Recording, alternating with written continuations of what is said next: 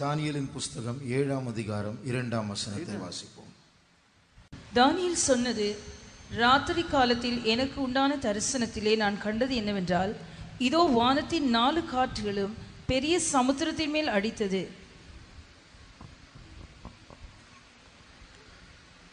கர்த்தருக்கு ஸ்தோத்திரம். சமநாசிரசுதேவா. ஏன் இந்த வசனம் நம்முடைய காலத்திற்கு பொருந்துகிறது என்று ஏற்கனவே வாலிபர்களுக்கு சொல்லப்பட்டிருக்கிறது. ஆனால் மறுபடியுமாய் சுருக்கமாய் இதை சொல்ல விரும்புகிறேன். මෙම වචනය මෙසුලං අපගේ කාලය හා ගැලපෙන බව පෙර යෞවනයන්ට දැන් උනමුත් නැවත වතාවක් එම කරුණු ලෝහුඩින් ඔබ හමුවේ තමන්ට කැමැති වෙමි. தானியேல் கண்ட தரிசனத்தின்படி வானத்தில் உள்ளதான அதர்சனமான காற்றுகள் வீசுகிறதின் விளைவாக 4 பெரிய மிருகங்கள் ஒன்றுக்கு பின் ஒன்றாக கடலிலிருந்து எழும்பினது என்று கீழ்கண்ட வசனங்களில் நாம் வாசிக்கலாம். දානියල් දුටු දර්ශනයට අනුව අදෘශ්‍යමාන සුලං 4 මහමුදට හැමීම කරනකොටගෙන එකකු පිටුපස එකකු මැගින් මුර්ගයන් 4 දෙනෙකු නික්ම ආ බව එහි පහත පදවල කියා තිබෙනවා. அந்த 4வது மிருகம்தான் ரோம அரசாங்கம். ඒ 4වෙනි මුර්ගයා රෝම අධිරාජ්‍යයි. அந்த 4வது மிருகத்தினுடைய நெற்றியிலிருந்து தலையிலிருந்து ஒரு சிறிய கொம்பு முளைத்தது என்று வாசிக்கிறோம். 4වෙනි මුර්ගයාගේ හිසේ සිට කුඩා අඟක් නික්ම ආ බව කියා තිබෙනවා. அந்த சிறிய கொம்பு தான் அந்தி கிறிஸ்து. ඒ කුඩා අඟ අන්ත ක්‍රිස්තුස්ය. ஆனால் அந்தி கிறிஸ்து இன்னும் எழும்பவில்லை, இனிமேல் தான் எழும்ப போகிறார். අන්ත ක්‍රිස්තුස් තවම ප්‍රකාශ වී නැත. ඉදිරි කාලයේදී ප්‍රකාශ වන්ට නියමිතයි. அதிலிருந்து நாம் புரிந்து கொள்ளுகிற காரியம் என்னவென்றால், ඉන් අවබෝධ කරගන්නා කරුණ කුමක්ද නම්, அந்தி கிறிஸ்து எழும்புவதும் இந்த 4 காற்றுகளின் விளைவாக தான். අන්ත ක්‍රිස්තුස් ප්‍රකාශ වන්නේ මෙම සුලං 4 දුර්විපාකයක් හැටියටයි. அதனுடைய அர்த்தம் என்ன? එහි අරුත කුමක්ද? எத்தனையோ நூற்றாண்டுகளுக்கு முன்பாக தானியேல் கண்டதான அந்த தரிசனத்தில் உள்ள 4 காற்றுகள் மறுபடியுமாக நம்முடைய காலத்தில் வீச போகிறது. அதன் விளைவாக அந்தி கிறிஸ்து எழும்ப போகிறார். වසර 100 ගණනකට ඉහත දානියල් දුටුවාවේ දර්ශනයට අනුකූලව ඒ අදෘශ්‍යමාන සුලං 4 ඒ සුලං 4 හැමුවායෝ දුටුවාසේම එම සුලං අප ජීවත් වෙන මේ කාලේ නැවත වතාවක් හමන්නට නියමිතයි. එම සුලං හැමීමේ දුර්විපාකයක් වශයෙන් අන්ත ක්‍රිස්තුස් මෙලවට ප්‍රකාශ වීමට නියමිතයි. இதை பற்றி வாலிபர்கள் அவருடைய ஸ்டடீஸில், குரூப் ஆக்டிவிட்டீஸில், குழு நிகழ்ச்சிகளில் ஏற்கனவே பார்த்து விட்டார்கள். යෞවනයන් මේ පිළිබඳව කණ්ඩායම් ක්‍රියාකාරකම් වලදී කරුණු හදාරා තිබෙනවා. அதோடு சேர்த்து சில காரியங்களை இன்றைக்கு உங்களோடு சொல்ல விரும்புகிறேன். ඒ සමගින් ඇතම් කරුණු ඔබ සමග මේ දින බෙදා ගන්නට මම කැමති වෙමි. இந்த உலகம் இனிமேல் சுயாதீனமுள்ள ஒரு உலகமா இருக்காது. තව දුරටත් මේ ලෝකය නිදහස් ස්වාධීන ලෝකයක් වන්නට යන්නේ නැත. 2 பெரிய அதர்சனமான ராஜ்யங்கள் மோதுகிற யுத்த களமாக இந்த பூமி மாறி விட்டது. ඉතා බලවත් අදෘශ්‍යමාන වූ රාජ්‍යයන් එකිනෙක ගැටෙන්නා වූ එකිනෙක සටන් වදින්නා වූ ඉතා අවදානම් සහිත යුගයකට දැන් අප පාතවා තිබෙනවා. அது மோதுகிற இடம் சில நாடுகளோ நிலங்களோ கடல்களோ அல்ல, அது மனுஷனுடைய இருதயங்களில் மோதுகிறது. එම ගැටෙන ස්ථානය වන්නේ ඔවුන්ගේ සන්ධිස්ථානය වන්නේ ප්‍රදේශයක්, ස්ථානයක්, පළාතක්, දේශයක් නොව මිනිස් මනස තුලයි. அதனுடைய அர்த்தம், இனிமேல் மனுஷர்களை இந்த 2 ராஜ்யங்கள் சந்திக்கிறதான விதமானது, அது தேவன் மனுஷர்களை சந்திக்கிற விதமும் பயங்கரமா இருக்கும், பிசாசு மனுஷர்களை சந்திக்கிற விதமும் பயங்கரமா இருக்கும். එනම් මේ රාජ්‍යයන් දෙක මනුෂ්‍යව සම්මුඛ වන ආකාරය, එනම් දෙවියන් වහන්සේගේ රාජ්‍ය මනුෂ්‍යව සම්මුඛ වන අයුරුත්, යක්ෂයාගේ රාජ්‍ය, අදෘශ්‍යමාන රාජ්‍ය මනුෂ්‍යව සම්මුඛ වන ආකාරයත් ඉතාමත් බිහිසුණුව භයංකරව තිබෙනවා. நன்றாய் கவனியுங்கள். හොඳින් සලකන්න. நாம் வாழ்ந்து கொண்டு இருக்கிற காலத்தில் இந்த 2 ராஜ்யங்களில் ஒரு ராஜ்யத்திற்கு நாம் எல்லாரும் நம்முடைய சுயாதீனத்தை இழக்க வேண்டிய ஒரு காலம் வந்திருக்கிறது. අප ජීවත් වෙන මේ යුගයේ මෙම රාජ්‍යයන් දෙකෙන් එකකට අනිවාර්යෙන්ම අපගේ නිදහස අපට අහිමි කරගන්න සිද්ධ වෙනවා. எதிர்மறையான காற்றுகளும் நல்ல காற்றுகள், நேர்மறையான காற்றுகளும் வீசிக்கொண்டிருக்கிறது. ප්‍රතිවිරුද්ධ අහිතකර සුළං හමයි, ඒ සමගම හිතකර ප්‍රශස්ත සුළංද හමයි.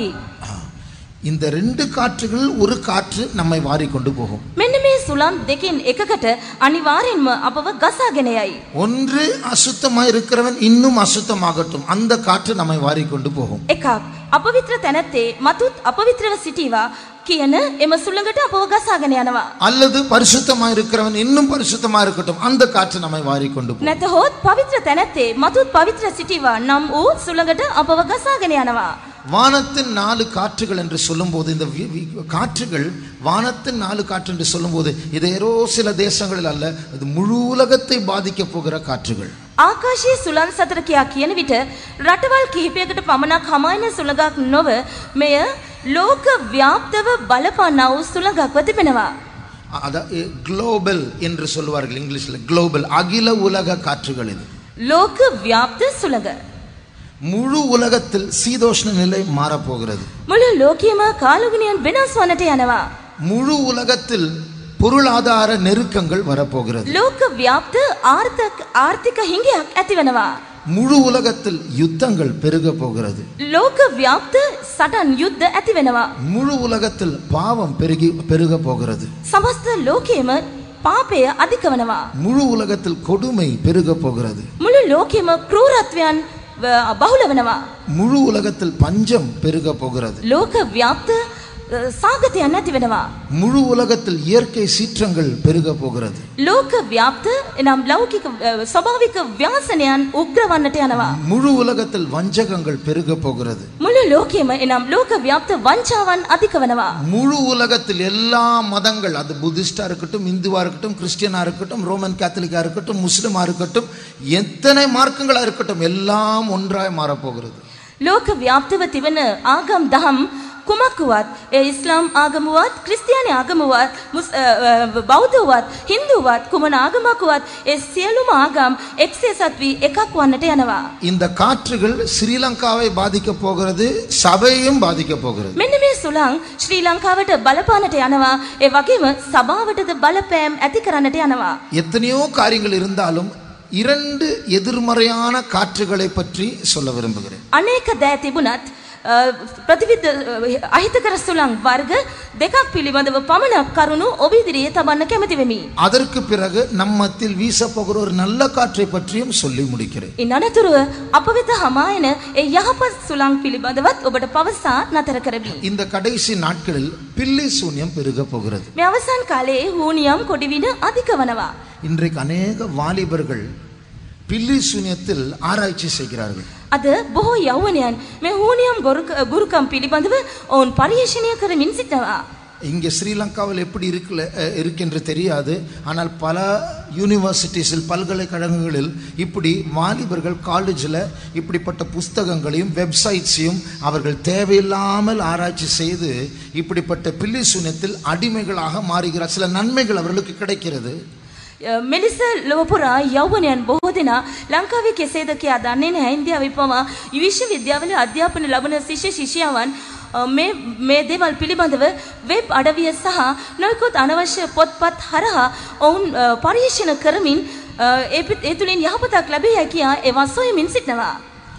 சென்னையில் ஒரு காலேஜ் இருக்கு, மெட்ராஸ் கிறிஸ்டியன் காலேஜ். அந்த காலேஜில் சில பாய்ஸ் எல்லாம் பில்லி சூன்யம் ஆராய்ச்சி செய்கிறார்கள். படிப்பில் அல்ல, பொழுதுபோக்காக. මැඩ්‍රස් හි ක්‍රිස්ටියන් කොලෙජ් නම් වූ විශ්වවිද්‍යාලයක් තිබෙනවා. ඔවුන් එම ශිෂ්‍යයන් මේ පිළිබඳව පරීක්ෂණ පවත්වනවා, දැනුම උදෙසා නොව විනෝදාංශයක් වශයෙන්. பைபிளில் பாபிலோனின் வல்லமை, எத்தனையோ நூற்றாண்டுகளுக்கு முன்பாக ஆண்டதான பாபிலோனிய வல்லமை மறுபடியும் எழும்ப போகிறது என்று வசனம் சொல்கிறது. වසර ගණනාවකට ඉහත ක්‍රියා කළ වූ බබිලෝනි අධිරාජ්‍ය බලය යලිත් වතාවක් පැමිණෙන්නට යන බව දේව වචනේ කියා තිබේ. பைபிளில் அந்தி கிறிஸ்து எழும்பும்போது 7 தலை உள்ள மிருகமாக எழும்புகிறான். බයිබලයේ අන්තික්‍රිස්තුස් නැගිටින විට සතක් ඇත්තා වූ මුර්ගියෙකු ලෙස නැගිටි. அதில் ஒரு தலைதான் பாபிலோன். ඉන් එක ඉසක් වන්නේ බබිලෝනිය. வெளிப்படுத்தல் 13ஆம் அதிகாரம் 1ஆம் வசனத்தில் அதை வாசிக்கலாம். එලිදරව් 13 පළවෙනි පදය. பின்பு நான் கடற்கரை மணலின் மேல் நின்றேன். அப்பொழுது சமுத்திரத்திலிருந்து ஒரு மிருகம் எழும்பி வர கண்டேன். அதற்கு 7 தலைகளும் 10 கொம்புகளும் இருந்தன.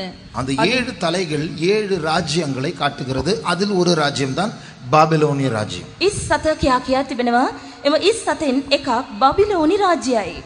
இந்த அதனுடைய அர்த்தம் என்ன? அந்தி கிறிஸ்து எழும்பும்போது பாபிலோனிய சாம்ராஜ்யத்தை ஆண்ட தீய சக்திகளும் இந்த அந்தி கிறிஸ்துவோடு துணை நின்று அது கிரியை செய்யும்.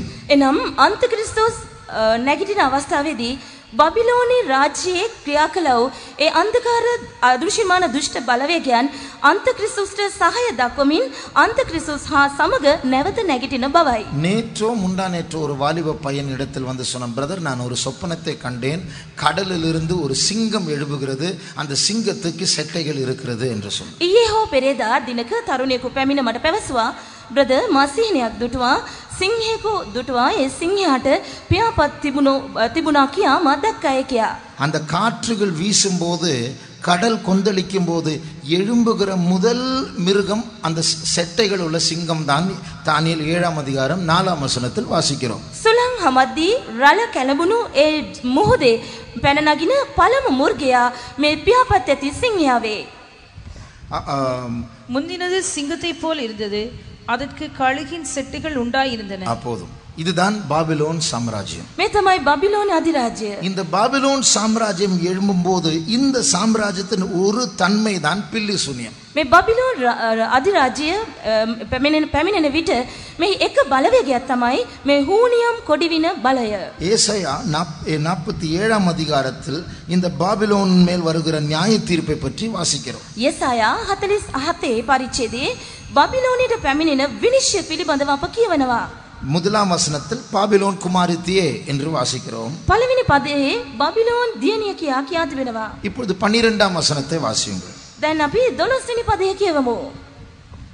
நீ உன் சிறுவயது முதல் பிரயாசப்பட்டு பழகி வருகிற உன் சம்மன வித்தைகளையும் உன் திரளான சூனியங்களையும் நீ அனுசரித்து நில். போதும். திரளான சூனியங்களை பற்றி இங்கே வாசிக்கிறோம். මේ ස්ථානයේ බහුල වූනියම් පිළිබඳව කියා තිබෙනවා. அப்போ பாபிலோன்ல திரளான சூனியங்கள் உண்டு. බබිලෝනියේ විවිධාකාර අධික වූ මායම් හූනියම් තිබෙනවා. இப்படிப்பட்ட சக்திகள் பூமியில் எழும்பிக் கொண்டிருக்கிறது. මෙවන් බලවේග අද ලෝකයේ නැගිටමින් තිබෙනවා. சில வாரங்களுக்கு முன்பாக என்னுடைய விசுவாசிக்கு ஒரு SMS வந்தது, அது அடிக்கடி வந்து கொண்டிருக்கிறது. සති කිහිපයකට ඉහත මගේ ඇදිලි වන්තයෙකුට SMS කෙටි පණිවිඩයක් ලැබුණා. ඒ නිතර දෙවෙලේ ඔහුට ලැබෙමින් තිබුණා. அந்த SMS இப்படி அந்த SMS இப்படி இருக்கிறது. ඒ කෙටි පණිවිඩය මෙන්න මෙසේ තිබුණා. ஐஸ்வர்யவான பணக்காரனாய் மாறுவதற்கு குறுக்கு வழி இல்லை, ஆனால் ஒரு ரகசியம் உண்டு. ධනවතෙක් වන්න, පොහොසතෙක් වන්න හරස් මාර්ග කෙටි මාර්ග නැත, ඇත්තේ එක මගකි. மறுபடியும் சொல்லுங்க, பணக்காரனாய் மாறுவதற்கு குறுக்கு வழி இல்லை, ஆனால் ஒரு ரகசியம் உண்டு. ධනවතෙකු ලෙස මාරු වෙන්න කෙටි මාර්ග නැත, නමුත් රහසක් ඇත. 30 நாளில் பணக்காரனாய் மாறக்கூடிய உன்னுடைய பயணத்தை நீ ஆரம்பிப்பாயாக. දින 30කින් ධනවතෙකු වීමේ ඔබගේ ගමන ආරම්භන්න. எங்களோடு நீங்கள் ஒரு வெப்சைட் ஒரு லிங்க் கொடுத்து எங்களோடு சேர்ந்து அந்த சீக்ரெட் அந்த ரகசியத்தை பழகிக் கொள்ளுங்கள். அந்த சீக்ரெட்டுடைய பேர் பாபிலோனியன் சீக்ரெட், பாபிலோனிய ரகசியம். වෙබ් අඩවියේ අප හා සමග එක්වී ඔබ අප හා සමග එකතු වන්න. ඒ වෙබ් අඩවියේ සඳහන් වී තිබෙනා උදේ කුමක්ද නම් அந்த SMS உடைய தலைப்பு, එම කෙටි පණිවිඩයේ මාතෘකාව சில மெசேजेस வரும் இல்லையா, அந்த SMS HPWDCTR HPWCTR කියා කෙටි පණිවිඩ එනවා. DCTR. அப்ப அந்த சகோதரன் WDCTR என்று சொன்னால் விச் டாக்டர், அப்படிதான் பொருத்தமா இருக்கிறது. මෙම මෙලෙස මේ අකුරු දෙන්නට කොයි වෙලාද යන්නයි ඉන්හංගවන්නේ. அப்ப பாருங்கள், இப்பொழுது நம்முடைய மொபைல் போனுக்குள்ள அந்த ஆஃபர் வருது. நீங்க பாபிலோன் சீக்ரெட், பாபிலோனிய ரகசியத்தோடு சேருங்கள், நீங்கள் சீக்கிரமாய் பணக்காரராய் மாறலாம். දැන්ම ඒ කෙටි පණිවිඩ අපට ලැබෙනවා. බබිලෝනි රහස් සමග එකතු වන්න, කෙටි කලකින් ඔබට ධනවතුන් වීමේ වාග්ය උදා වේ කියා. வாலிபர்களே, தயவு செய்து இப்படிப்பட்ட வெப்சைட்ஸையும் புஸ்தகங்களையும் வாசிக்காதீங்க. உங்கள் ஃப்ரெண்ட்ஸ் எல்லாம் ரொம்ப இன்ட்ரெஸ்டாக பண்ணுவாங்க, ஆனால் ஆரம்பத்தில் அதில் ஒரு கிக்கு கிடைக்கும், ஒரு த்ரில் இருக்கும், ஏன்னா சில வல்லமைகள் சக்திகள் ஒர்க் ஆகும், ஆனால் பின்னாடி அது பயங்கரமாக மாறும். තරුණේනි මෙවන් වෙබ් අඩවියන් වලට සම්බන්ධ නොවන්න මෙවන් පොත්පත ඔබ නොකියන්න සමහර විට ඔබගේ මිතුරු මිතුරයන්ට මේ පිළිබඳව උද්‍යෝගයක් උනන්දුවක් ආශාවාදයක් තිබෙනවා වෙන්න පුළුවන් ඔබ නමුත් මේ පිළිබඳව ඔබ ආශාවක් ඇල්මක් ඇති නොවන්න ආරම්භ කරන මුල් සමයේ ඒ පිළිබඳව ඔබට සතුටක් ආශාවාදයක් දැනෙවි නමුත් පසු එය ඔබට භයානක දෙයක් උදා කරයි 10 வருடம் மந்திரவாதத்தை படித்த ஒரு ப்ரொஃபஷனல் மந்திரவாதி ரட்சிக்கப்பட்டு அவர் சொன்ன ஒரு வார்த்தை දස වසරක් ගුරුකම් හුනියම් පිළිබඳව හොඳින් ඉගෙනගත් වෘත්තීය ඉතා පුහුණු දක්ෂ කට්ටඩියෙකු ගැලවීම ලබා මෙසේ පැවසුවා. அந்த மந்திரவாத புக்கை திறக்கும் போது ஃபர்ஸ்ட் பேஜ்ல என்ன எழுதி இருக்கும் தெரியுமா? ඒ කට්ටඩියේ කම් මන්ත්‍ර ගුරුකම් ඉගෙන ගන්නා විට ඒ පොතේ පළවෙනි පිටුව පෙරලෙන විට එහි තිබෙන්නේ කුමක්ද දන්නවද? இந்த புஸ்தகத்தை வாசிக்க சொப்பனத்தில் கூட விரும்பாதே. මේ පොත ඉගෙන ගන්න සිහිනෙන්වත් නොසිතන්න. அவ்வளவு டேஞ்சரஸ் அபாயகரமான புக் அந்த புக்கே அப்படி ஒரு எச்சரிப்பு கொடுத்து தான் புக்கை திறக்க வேண்டும். ඒ තරම් මේ අවදානම් සහිතයි ඒ තරම් මේ අනතුරුදායකයි මෙලෙස පොත අවවාද කරයි ඒ පොත විවෘත කරන විට සඳහන් කර තිබෙන්නේ. அதனால் வாலிபர்களே தயவு செய்து இப்படிப்பட்டதான காரியங்களில் நோண்ட ஈடுபட நாம் முயற்சி செய்யக்கூடாது. යවනි මෙවන් කරුණු කාරණා හාර අවුසා දැනගන්න උත්සුක නොවන්න. இப்பொழுது இந்த பில்லி சுனித்தின் வல்லமைகள் ஏற்கனவே மந்திரவாதம் படித்தவர்கள் நம்மை அதிகமாய் தாக்க போகிறார்கள். அதுதான் பாபிலோன் ரைசிங், பாபிலோன் எழும்ப போகிறது. මේ හෝනියම් බලවේග කලින්ම මේ හෝනියම් ගුරුකම් බන්ධන පිළිබඳව උගත් අය අපට බලපෑම් ඇති කරන්නට යනවා. මෙන්න මේයි බබිලෝනි රාජ්‍යයේ බලවේගයේ වශයෙන් හඳුන්වන්නේ. அதாவது இந்த காற்றுகள் வீசுகிறதினுடைய விளைவாக ஒரு விளைவு மந்திரவாதம் சபைக்கு விரோதமாய் எழும்ப போகிறது, எழும்பிக் கொண்டிருக்கிறது. සුලම් හැමීමේ දුර්විපාක වලින් එකක් වන්නේ එනම් අනිටු ඵලයක් වන්නේ මෙම හූනියම් බලවේගයයි. வேதத்திலிருந்து அதற்கு ஒரு அத்தாட்சியை காட்டினேன். பாபிலோன் தலை அந்த கிறிஸ்து என்கிற மிருகத்தின் மேல் இருக்கிறது. அந்த பாபிலோனுடைய ஒரு அம்சம் திரளான பில்லி சூனியம் என்று இப்பொழுது வாசித்தோம். අන්ත ක්‍රිස්තුස් මත ඉස්පිට මෙම බබිලෝනි රාජ්‍යය තිබෙනවා. එම රාජ්‍ය දැන් නැගින බවට බයිබලයේ ඇසුරෙන් මාවට නිදසුනක් දැන් ඉදිරිපත් කළා. பைபிளில் நிழலாக இதற்கு அடையாளமாக பழைய ஏற்பாட்டில் ஒரு சம்பவம் உண்டு. බයිබලයේ මීට ඡායාවක් වශයෙන් පරණ කිවිසුමේ එක්තරා සිද්ධියක් සඳහන් කර ඇත. இஸ்ரவேல் ஜனங்களுடைய வனாந்தர பயணத்தினுடைய முடிவுக்கு வரும்போது மோவாபின் சமவெளிக்கு வந்தார்கள். ඊශ්‍රායල් ගමනේ ගමනාන්තයට ලංවන විට ඔවුන් මෝවාබ් සමභූමිය කරා පිවිසුණා.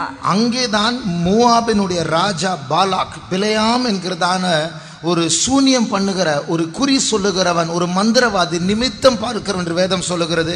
இவன் இஸ்ரவேலை சேர்ந்தவன் அல்ல, அவன் சீரியா தேசத்தை சேர்ந்தவன். அவனை கூலிக்கு வாங்கி இஸ்ரவேலை சபிக்க அழைக்கிறான். එහි මෝවාබ් රජ වූ බාලක් සිටියා. එහි තව දුරටත් සිරියාවේ වැසියෙකු මොහු ඊශ්‍රායල දේශයේ කෙනෙක් නොවේ. සිරියා දේශයේ සිටියා වූ කෙනෙක් පේන කියන්නා වූ බාලම් නැමැත්තව ඔහු ඊශ්‍රායලට ශාප කරන පිණිස කුලියට ගත්තා. இதே போல நம்முடைய பிரயாணத்தின் முடிவுக்கு நாம் வருகிறோம். கானான் தேசம் கிட்ட வந்தோம். அப்போ இந்த எழுத்தின் பிரகாரமான இஸ்ரவேல் ஜனங்களை சபிக்க இந்த மந்திரவாதி எழும்பினது போல நம்மை சபிக்க பல மந்திரவாதிகள் எழும்ப போகிறார்கள் என்று அதிலிருந்து கர்த்தர் காண்பிக்கிறார். දැන් අපගේ ගමනාන්තය වන ස්වර්ගික කානාන් වෙතට සමීප වී සිටිනවා. මෙන්න මේ අවසන් හොරාවේදී එදා ඊශ්‍රායලට ශාප කරන්න බාලම් නැගිට්ටාසේම අපට ශාප කිරීම සඳහා නොයෙකුත් මන්ත්‍ර බලවේගයන් නැගී සිටින බවයි උන්වහන්සේ මෙතුලින් අපට අනතුරු හංගවන්නේ. என்னாகும் 22 23 அதிகாரங்களை வாசிக்கும் போது இந்த பிலேயாம் பல மலை உச்சிகளின் மேல் ஏறிதான் சபிக்க முயற்சி செய்கிறார். ගණන් කතාව 22 සහ 23 වෙනි පරිච්ඡේද කියවා බලන විට ඊශ්‍රායලට ශාප කිරීම සඳහා බාලාම් විවිධ උස් කඳු මුදුන් වලට නැගුණු බව කියා තිබෙනවා. முதலாவது மலை ஏறும்போது எல்லா ஜனங்களை அதாவது ஜூம் அவுட் தூரத்திலிருந்து பார்க்கும்படியாக ஒரு மலை ஏறுகிறார். පළවෙනි කන්දට උ නැගි විට සියලු දෙනාටම බොහෝ සෙනගකට අතිවිශාල ජනකායකට එකවර එය නරඹන්න පුළුවන් ලෙසින් වූ උස් කඳු මුදුනකට උන් නැගගත්තා. என்னாகமம் 22 அதிகாரம் 41 வசனத்தை வாசியுங்கள். නික්මයම 22:42. மறுநாள் காலமே பாலாக் பிலேயாமை கூட்டிக் கொண்டு அவனை பாகாலுடைய மேடுகளில் ஏற பண்ணினான். அவ்விடத்திலிருந்து பிலேயாம் ஜனத்தின் கடைசி பாளையத்தை பார்த்தான். அங்கே இருந்து ஜனத்தினுடைய கடைசி வரைக்கும் அவனுக்கு தெரிந்தது. සෙනගගේ අවසාන කෙළවර එසෙන සිටිනව සෙනග අවසාන කෙළවර දක්වාම එහිදී ඔහුට දකින්න පුළුවන් වුණා. ஏன் மலை ஏற வேண்டும்? ඇයි ඔහු ඒ කන්ද නැගිය යුත්තේ? ஏன் பார்த்து அப்படி ஜனங்களை எல்லாரையும் பார்த்து சூனியம் பண்ண வேண்டும்? සෙනග සිළු දෙනා බලා හෝනියම් කළ යුත්තේ මන්ද? இவன் ஒரு சூனியக்காரன், இவன் ஒரு குறி சொல்லுகிறவன், இவன் ஒரு கெட்டவன் என்று 24ஆம் அதிகாரம் 1ஆம் வசனத்தில் வாசிக்கும் போது அவன் நிமித்தம் பார்த்தான் என்று வாசிக்கிறோம். ඔහු කට්ටඬියෙක්, ඔහු පේන කියන්නේ, ඔහු ඊට නරක පුද්ගලයෙක්. ඒ වගේම 24 වෙනි පරිච්ඡේදයේ ඔහු පිළිබඳව කියා තිබෙනවා ඔහු නිමිති බලන්නව පුද්ගලයෙක් කියා. சூனியம் பண்ணும்போது அந்த சூனியத்தை செய்கிறதான அந்த அனுப்புகிற சக்திக்கு அந்த தாக்குகிறதான இடத்திற்கு உள்ளே பிரவேசிக்கும்படியாக ஒரு வாசல் வேண்டும். හෝනියම් කරන අවස්ථාවේදී ඒ හෝනියම සඳහා යවනු ලබන්නව අන්ධකාර බලවේගයට ඇතුල්වීම සඳහා ඒ ක්‍රියාකාරීත්වය සඳහා ඇතුල්වීමට සිදුරක් ద్వාරයක් දොරටුවක් අවශ්‍යයි. இதை பார்க்கதான் பிலேயாம் மலை ஏறுகிறான். මෙන්න මේ දේ දැක බලා ගන්නයි බාලාම් කන්ද මුදුනට නැග්ගේ. ஏதாவது ஒரு பாகால் சிலையோ ஒரு பொற்கன்றுக்குட்டியோ இவர்கள் மத்தியில் இருக்கும் என்றால் இதுதான் அந்த சூனியத்திற்கு வாசலாய் மாறும். යම් පිළිමයක් රන් වස්සෙකු ඉවැනි රූපයක් යමක් ඔහුට පෙනේ නම් ඒ හෝනියම සඳහා බලවේගය ඇතුල්වීමේ දොරටුව එය වෙනවා. இதை ஒன்றும் பார்க்க முடியாதபடினால் பிலேயாம் பாலாக் பிலேயாமை வேறொரு மலை உச்சிக்கு கொண்டு போய் மொத்தமாக பார்க்க வேண்டாம், ஒரு பகுதி மட்டும் நன்றாய் பார்க்க முடியாது கொண்டு போகிறார் என்று கொண்டு போகிறார். මෙවන් කිසිම දෙයක් දැක බලා ගැනීමට හැකියාව ලැබුණේ නැති නිසා බාලාක් පෙරලා බාලාම් නැවත කන්දකට හොර ගෙන ගියා. ඒ අවස්ථාවේදී සියලු දෙනා දෙසම නොබලා එක කොටසක් පමණක් එක පැත්තක් පමණක් බලා මෙලෙස කරන්නයි ඉල්ලා සිටියා. 23:13 23:13 பின்பு பாலாக் அவனை நோக்கி, நீர் அவர்களை பார்க்கத்தக்க வேறொரு இடத்திற்கு என்னோட கூட வாரும், அங்கே அவர்கள் எல்லாரையும் பாராமல் அவர்களுடைய கடைசி பாளையத்தை மாத்திரம் பார்ப்பீர், அங்கே இருந்து எனக்காக அவர்களை சபிக்க வேண்டும் என்று சொல்லி அவனை பிஸ்காவின் கொடிமுடியில் இருக்கிற சோப்பின் வெளியிலே அழைத்து கொண்டு போய் போதும். இங்கே எல்லாரையும் பார்க்காமல் ஒரு குறிப்பிட்ட பகுதியை மாத்திரம் நன்றாய் பார்த்து அங்கே ஏதாவது வாசல் இருக்குமா என்று பாலாக்கு தேடும்படியாக பிலேயாமை கூட்டி கொண்டு போகிறார். සියලු දෙනා දෙසම නොබලා එක් පැත්තක් එක් කොටසක් පමණක් බලා එහි යමක් දැක ගැනීමට හැකි වේදෝ කියා දැන ගැනීම සඳහා බාලාක් බාලාම්ව එම ස්ථානයට ගෙන ගියා. ஆனால் இதனெல்லாம் பார்த்துவிட்டு பிலேயாம் என்ன சொல்கிறார்? මේ හැමදේම දැක බලා අනතුරුව බාලාම් කීවේ කුමක්ද? பாலாக்கே, இவங்கெல்லாம் தனியே வாசம் பண்ணுகிற ஜனங்கள், இவர்கள் மத்தியில் அந்நிய தேவர்கள்லாம் பார்க்க முடியாது, இவர்கள் வித்தியாசமானவர்கள், ஆகையால் இவர்களுக்கு தேவன் அவர் தூரத்தில் பார்க்கும்போது ஆசிரிப்பு கூடாத்தினுடைய புகை தான் எழும்புது, தேவன் அவர்கள் மத்தியில் இருக்கிறார், ராஜாவின் கம்பீரம் அவர்கள் நடுவில் இருக்கிறது, இவர்களுக்கு விரோதமாக மந்திரவாதமும் இல்லை பில்லி சூனியமும் இல்லை என்று சொல்கிறார். බාලාම් එවිට බාලාක් රජ අමතා රජතුමනි, මේ ඊශ්‍රායල් සෙනග වනාහි හුදකලා වසන සෙනගක් ඔවුන් ජාතින් අතරේ තමුන්ව වෙන් කරගත් සෙනග කණ්ඩායමක්. ඔවුන් අතර දේවතා රූප පිළිම කිසිවක් දැක බලා ගැනීමට හැකියාවක් නැත. මොවුන් දෙස බලන සෑම විටකදීම සම්මුඛ වීමේ කුඩාරමේ பூஜாசனின் නැගෙන ධූමය පමණයි දැක ගන්න පුළුවන්ව තිබෙන්නේ. இவர்கள் எகிப்தை சேர்ந்தவர்கள் அல்ல, தேவன் அவர்களை எகிப்திலிருந்து புறப்பட பண்ணினார். මොවුන් මිසර වාසීන් මිසර ජාතිකයන් නොවේ. ස්වාමීන් වහන්සේ මිසරින් ඔවුන් පිටත් කර ගෙනාවා වූ සෙනගක්ව සිටනවා. அப்ப இது போல கடைசி நாட்கள் நமக்கு விரோதமாய் இப்படி பில்லி சூனியத்தின் வல்லமைகள் பெருகினாலும் ஒன்றும் செய்ய முடியாது என்று காண்பிக்கும்படியாக கர்த்தர் இதை தந்திருக்கிறார். හෝනියම් බලය අවසන් කාලේ මෙලෙස අපාතර බල පැවැතුණත් එක් කිසිවකට අපට කිසිවක් කරන්න බැරි බව සනාථ කර ඔප්පු කරන්න උන්වහන්සේ මේ කරුණ මෙහි මෙසේ සඳහන් කර ඇත.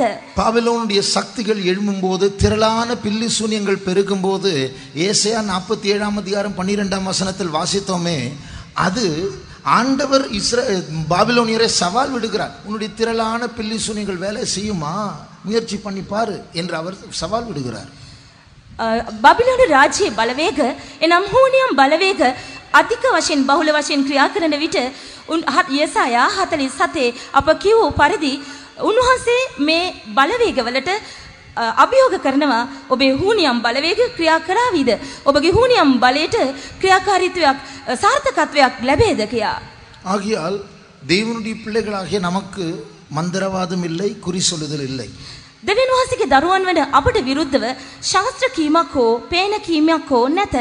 ஆனால் நம் மத்தியில் பாகால் கன்றுக்குட்டி இருக்கிறதா இல்லையா என்று நாம் சோதித்து பார்க்க வேண்டும். නමුත් අප අතර බාල් හෝ රන් වසා හෝ තිබෙනවාදෝ කියා අපි සොයා බැලීම අත්‍යවශ්‍යයි. அப்படிப்பட்டதான தேவனுக்கு பிரியமில்லாத அக்கிரமங்கள் அருவருப்புகள் நம் மத்தியில் இருக்கும் என்றால் அப்படிப்பட்ட பில்லி சூனியங்கள் நம்மை தாக்கும். එවන් දෙවිඳුන්ට විරුද්ධව උන්වහන්සේ අකමැති වෙන පිළිකුල් සහගත අප්‍රසන්න දේ අපගේ ජීවිතයේ තිබෙනම් හුනියම් ගුරුකම් වල බලය අපට බලපවත්වන්නට ඉඩ තිබෙනවා. உபாகமத்தில் இப்படி ஒரு வசனம் உண்டு. ද්විතීය කතාවේ මෙන්න මෙසේ පදයක් කියා තිබෙනවා. ஒரு மனுஷன் ஒரு சொரூபத்தை எடுத்து ரகசியமான இடத்தில் அதை எடுத்து வைத்தால் அவன் சபிக்கப்பட்டவன். මිනිසෙකු රූපයක් පිළිමයක් ගෙන රහසින් රහසගත ස්ථානයක ඔහු එහි තබාගෙන සිටිනම් ඔහු ශාප ලද්දෙක්ය කියා. அந்த வசனம் எங்கே இருக்கு தெரியுமா? ஒரு சொரூபத்தை எடுத்துட்டு அது ஒரு ரகசியமான இடத்தில் அவன் வைத்தால் அவன் சபிக்கப்பட்டவன். යමෙක් පිළිමයක් ගෙන ඒ රහසින් තබා ගන්නේ නම් ඒක ඔහුට ශාපයක් බව කියා තිබෙනවා.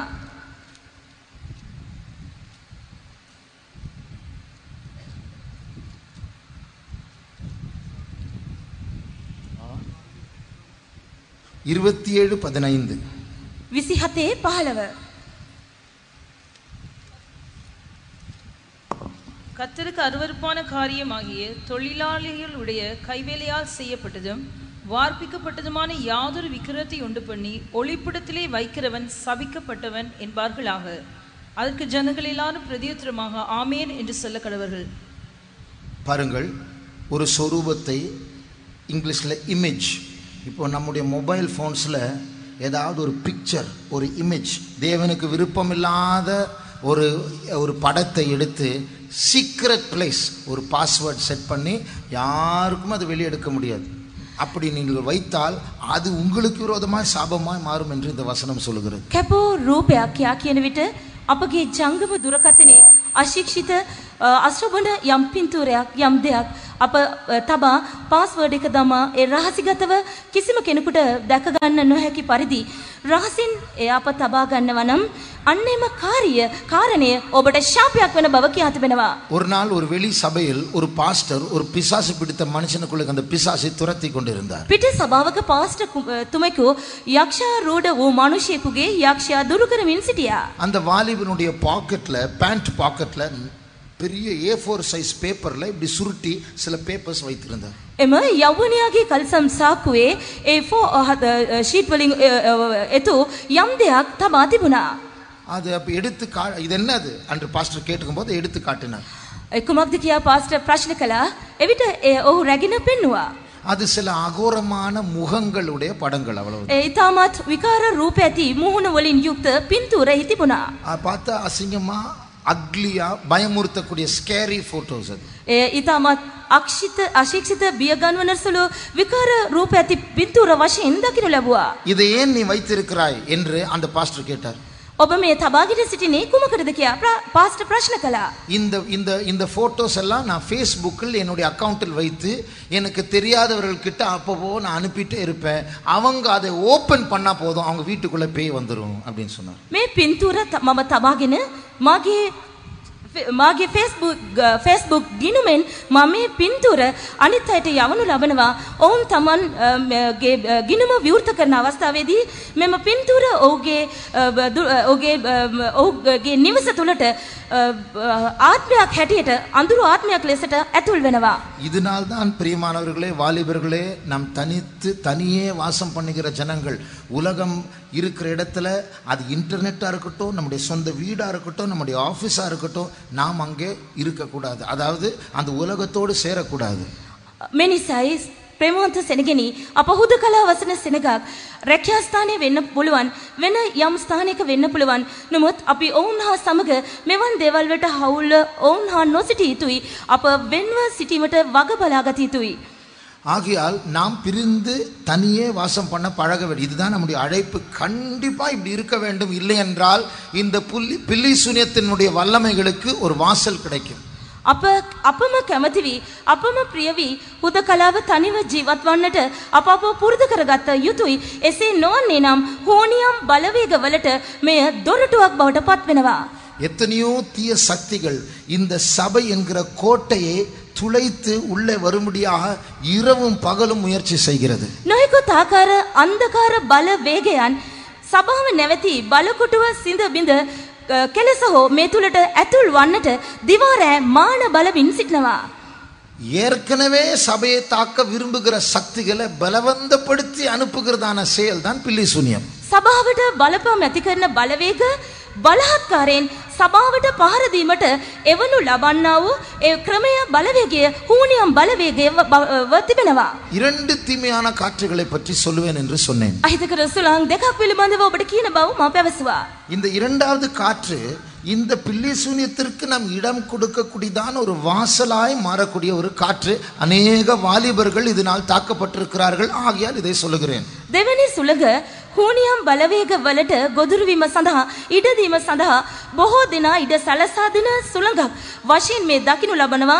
මේ බොහෝ යෞවනයන් මිට ඉඩ දෙන බැවින් මේ පිළිබඳව ඔබට පවසමි. சில வருடங்களுக்கு முன்பாக ஒரு ஆபாச படத்தை பார்க்க வேண்டும் என்றால் அது ஒரு ரிஸ்கான காரியம். அநேகருக்கு தெரிந்துவிடும். වසර ගණනාවකට ඉහත සලකා බලද්දී යම් අශික්ෂිත පින්තූරයක් බැලීමට අවශ්‍ය නම් එය කිරීමට අපහසු කාර්යයක්. මන්ද එසේ කිරීම සෑම කෙනෙකුටම දැනගන්න පුළුවන් දෙයක් වන බැවින්. ஆனால் இன்றைக்கு அது பாக்கெட்டுக்குள்ளே வந்து விட்டது. ஒரு கிளிக் தான் போதும். නමුත් එය අපගේ සාක්කුවට අද පැමිණ තිබෙනවා. ඒ බොත්තම එබීම පමණයි අද කරන්න තිබෙන්නේ. இந்த படங்கள் இதுவும் பிசாசுக்கு ஒரு வாசல் தான். මෙන්න මේ පින්තූර සෑම එකක්ම යක්ෂයාට දොරටුවකි. அதை நிரூபிக்கும்படியாக வெளிப்படுத்தல் 17ஆம் அதிகாரத்திற்கு வேதத்தை திருப்புவோம். එය තහවුරු කිරීම සඳහා එළිදරව් இங்கே 17 17 வெளிப்படுத்தல் 17ஆம் அதிகாரம் முதலாம் வசனத்தை வாசிப்போம். එළිදරව් 17 පළවෙනි පදය කියවමු. முதல் 2 வசனங்கள். මුල් පද 2. 7 கலசங்களுடைய அந்த 7 தூதரில் ஒருவன் வந்து என்னோட பேசி, நீ வா, திரளான தண்ணீர்கள் மேல் உட்கார்ந்து இருக்கிற மகா வேசியோடே பூமியின் ராஜாக்கள் வேசித்தனம் பண்ணினார்களே, அவளுடைய வேசித்தனமாகிய மதுவால் பூமியின் குடிகளும் வரி கொண்டிருந்தார்களே, அவளுக்கு வருகிற ஆக்கினை உனக்கு காண்பிப்பேன் என்று சொல்லி. இப்பொழுது ஒரு வேசியை இங்கே பார்க்கிறோம். මේ ස්ථානයේ වේශ්‍යාවක් පිළිබඳව අප බලනවා. 5ஆம் வசனத்தில் இந்த வேசியின் நெற்றியில் பாபிலோன் என்று எழுதப்பட்டிருக்கிறது. පස්වෙනි පදේ ඇගේ නළලේ බබිලෝන් කියා සඳහන් කර තිබෙන බව කියා තිබෙනවා. அவளுடைய கையில் ஒரு கப் இருக்கிறது. ඇගේ අතේ යම් කුසලානයක් තිබුණා. அந்த கப்பில் ஒரு திராட்சை ரசம் இருக்கிறது. එහි මුද්‍රික යූෂ තිබුණා. அந்த திராட்சை ரசத்தினுடைய பேர் வேசித்தனம். එම මුද්‍රික යූෂේ නාමය වන්නේ වෛශ්‍යකමය. இப்போ இந்த வேசித்தனம் என்கிற திராட்சை ரசத்தை முழு உலகத்தில் எல்லா குடிகளும் குடிக்கும்படியாக செய்கிறாள். මේ වෛශ්‍යකම නැමැති මුද්‍රික යූෂ පොළොව වාසී සියල්ලන්ටම පානය කරන පිණිස අය පිළිගන්වනවා. இப்பொழுது கவனியுங்கள். සලකන්න. fornication, வேசித்தனம் என்கிற வார்த்தையினுடைய மூல பதம் என்ன தெரியுமா? போர்னியா, போன். அங்கேதான் போன் என்கிறதான ஆபாச திரைப்படத்திற்கு போனோகிராஃபி, போன் ஃபிலிம்ஸ் என்று சொல்வார்கள். වෛශ්‍යකම කියනා වේ වචනේ මූලික පදය වන්නේ ෆෝනියා. ඒ ෆෝන් කියනා වචනය එම ස්ථානයෙන් බිඳියනා වචනයක් වශයෙන් දකින්න ලබනවා. ஆகையால் இவளுடைய கையில் ஆபாசம் என்கிற மதுபானம் இருக்கிறது. ඇගේ ඇතේ වෛශ්‍යකම නම් වූ මිදියුෂ තිබෙනවා. அதில் ஆபாச திரைப்படம் ஒன்று. එහි අසභ්‍ය චිත්‍රපටද ඇතුළත්. இதை எல்லாருக்கும் குடிக்க கொடுக்கிறாள். இப்பொழுது எவ்வளவு உண்மை ஆகிவிட்டது. සියලු දෙනාටම ඒ පානය කිරීමට පිළිගන්වනවා. මෙය කොයිතරම් දුරට දැන් සත්‍යයක් වී තිබේදයි බලන්න. ஒரு புள்ளி விவரத்தில் கேள்விப்பட்டேன். ஸ்டாட்டிஸ்டிக்ஸ் සංඛ්‍යා ලේඛනයක බැලුවා. 10 வெப்சைட்டில் ஒரு வெப்சைட் ஒரு ஆபாச வெப்சைட் தான். වෙබ් අඩවියන් 10කින් එක් වෙබ් අඩවියක් මීට සම්බන්ධව තිබෙනවා. ரோட்ல நடக்கும்போது எப்பயாவது ஒரு மதுபான கடை இருக்கும், எங்கேயாவது ஒரு சினிமா தியேட்டர் இருக்கும். පාරේ ගමන් කරන විට අපට අනිවාර්යෙන්ම තැබෑරුමක් චිත්‍රපට ශාලාවක් හමු වෙනවා. 10 வீட்ல ஒரு வீடு வேசி வீடா இருந்தா எப்படி இருக்கும்? නිවස් 10කට එකක් අනිවාර්යයෙන්ම වෛශ්‍යාවක් ජීවත් වෙන ස්ථානයක් වශයෙන් දකින්න ලබනවා. இப்போ இந்த வார்த்தை எவ்வளவு உண்மையா இருக்கிறது பாருங்கள். මේ වචන කොයිතරම් ඇත්ත වී තිබේද කියා බලන්න.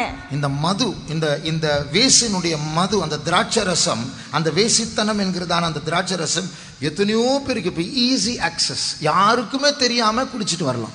මේ වෛශ්‍යකම නම් වෛශ්‍යාවගේ අතේ තිබෙනා වෛශ්‍යකම මිදිවිෂ කාටත් නොදැනෙන ලෙස ඕනෑම කෙනෙකුට පානය කර හැකිව තිබෙනවා.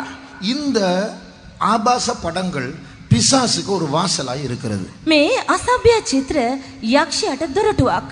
நான் சொன்னேனே இவளுடைய நெற்றியில் மகா பாபிலோன் என்று எழுதப்பட்டிருக்கிறது. ඇගේ නළලේ මහා බබිලෝනිය කියා ලියා තිබෙන බව ඔබට පැවසුවා. பாபிலோன் என்கிற வார்த்தையினுடைய அர்த்தம் என்ன தெரியுமா? බබිලෝනිය නම් වූ වචනේ අර්ථය කුමක්ද කියා ඔබ දන්නවාද? Gate of the gods, தேவர்களின் வாசல். දෙවිවරුන්ගේ දොරටුවයි.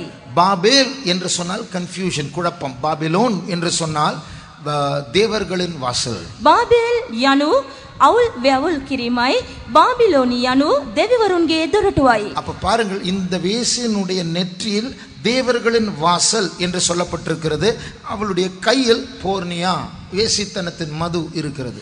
මේ වෛශ්‍යාවගේ අතේ මිදිවිෂ එනම් එපෝනියා යන්න තිබෙනවා. ඇගේ නළලේ බබිලෝනිය එනම් දෙවිවරුන්ගේ දොරටුව යන්න රැඳී තිබෙනවා. அதனுடைய அர்த்தம் என்ன? අරුත කුමක්ද? இப்படிப்பட்ட ஆபாச படங்களை பார்க்கும் பொழுது தேவர்களின் வாசல் திறக்கப்படுகிறது. මෙවන් අසභ්‍ය චිත්‍රපට නරඹන කල දෙවිවරුන්ගේ දොරටු විවෘත වන වගයි. நம்ம மொபைல் போனை ஆன் பண்ணி ஒரு ஆபாச படத்தை பார்க்கும்போது அது வழியா பேய் நம்ம வீட்டுக்குள்ள வருது. ජංගම දුරකථනය විවෘත කර එතුලින් ඔබ මෙවැනි අසභ්‍ය චිත්‍රපට නරඹන කල යක්ෂයන් අපගේ විනිවස තුලට ඇතුල් වනවා. ஒரு மனுஷன் ஒரு டோர் வழியாக உள்ள போக வேண்டும். பிசாசுக்கு டோர் தேவையில்லை, ஒரு படம் போதும், ஒரு திரைப்படம் போதும். මිනිසෙකු නිවසක් තුලට ඇතුල් වන්න ඔහුට දොරටුවක් අවශ්‍ය වේ. නමුත් යක්ෂයාට එවන්නක් අවශ්‍ය නොවේ. අසභ්‍ය චිත්‍රපටයක් සෑහෙයි ඇතුල් වීමට. ஆனால் இதுல ஒரு கேள்வி. මෙහි ප්‍රශ්නයක් ඇත.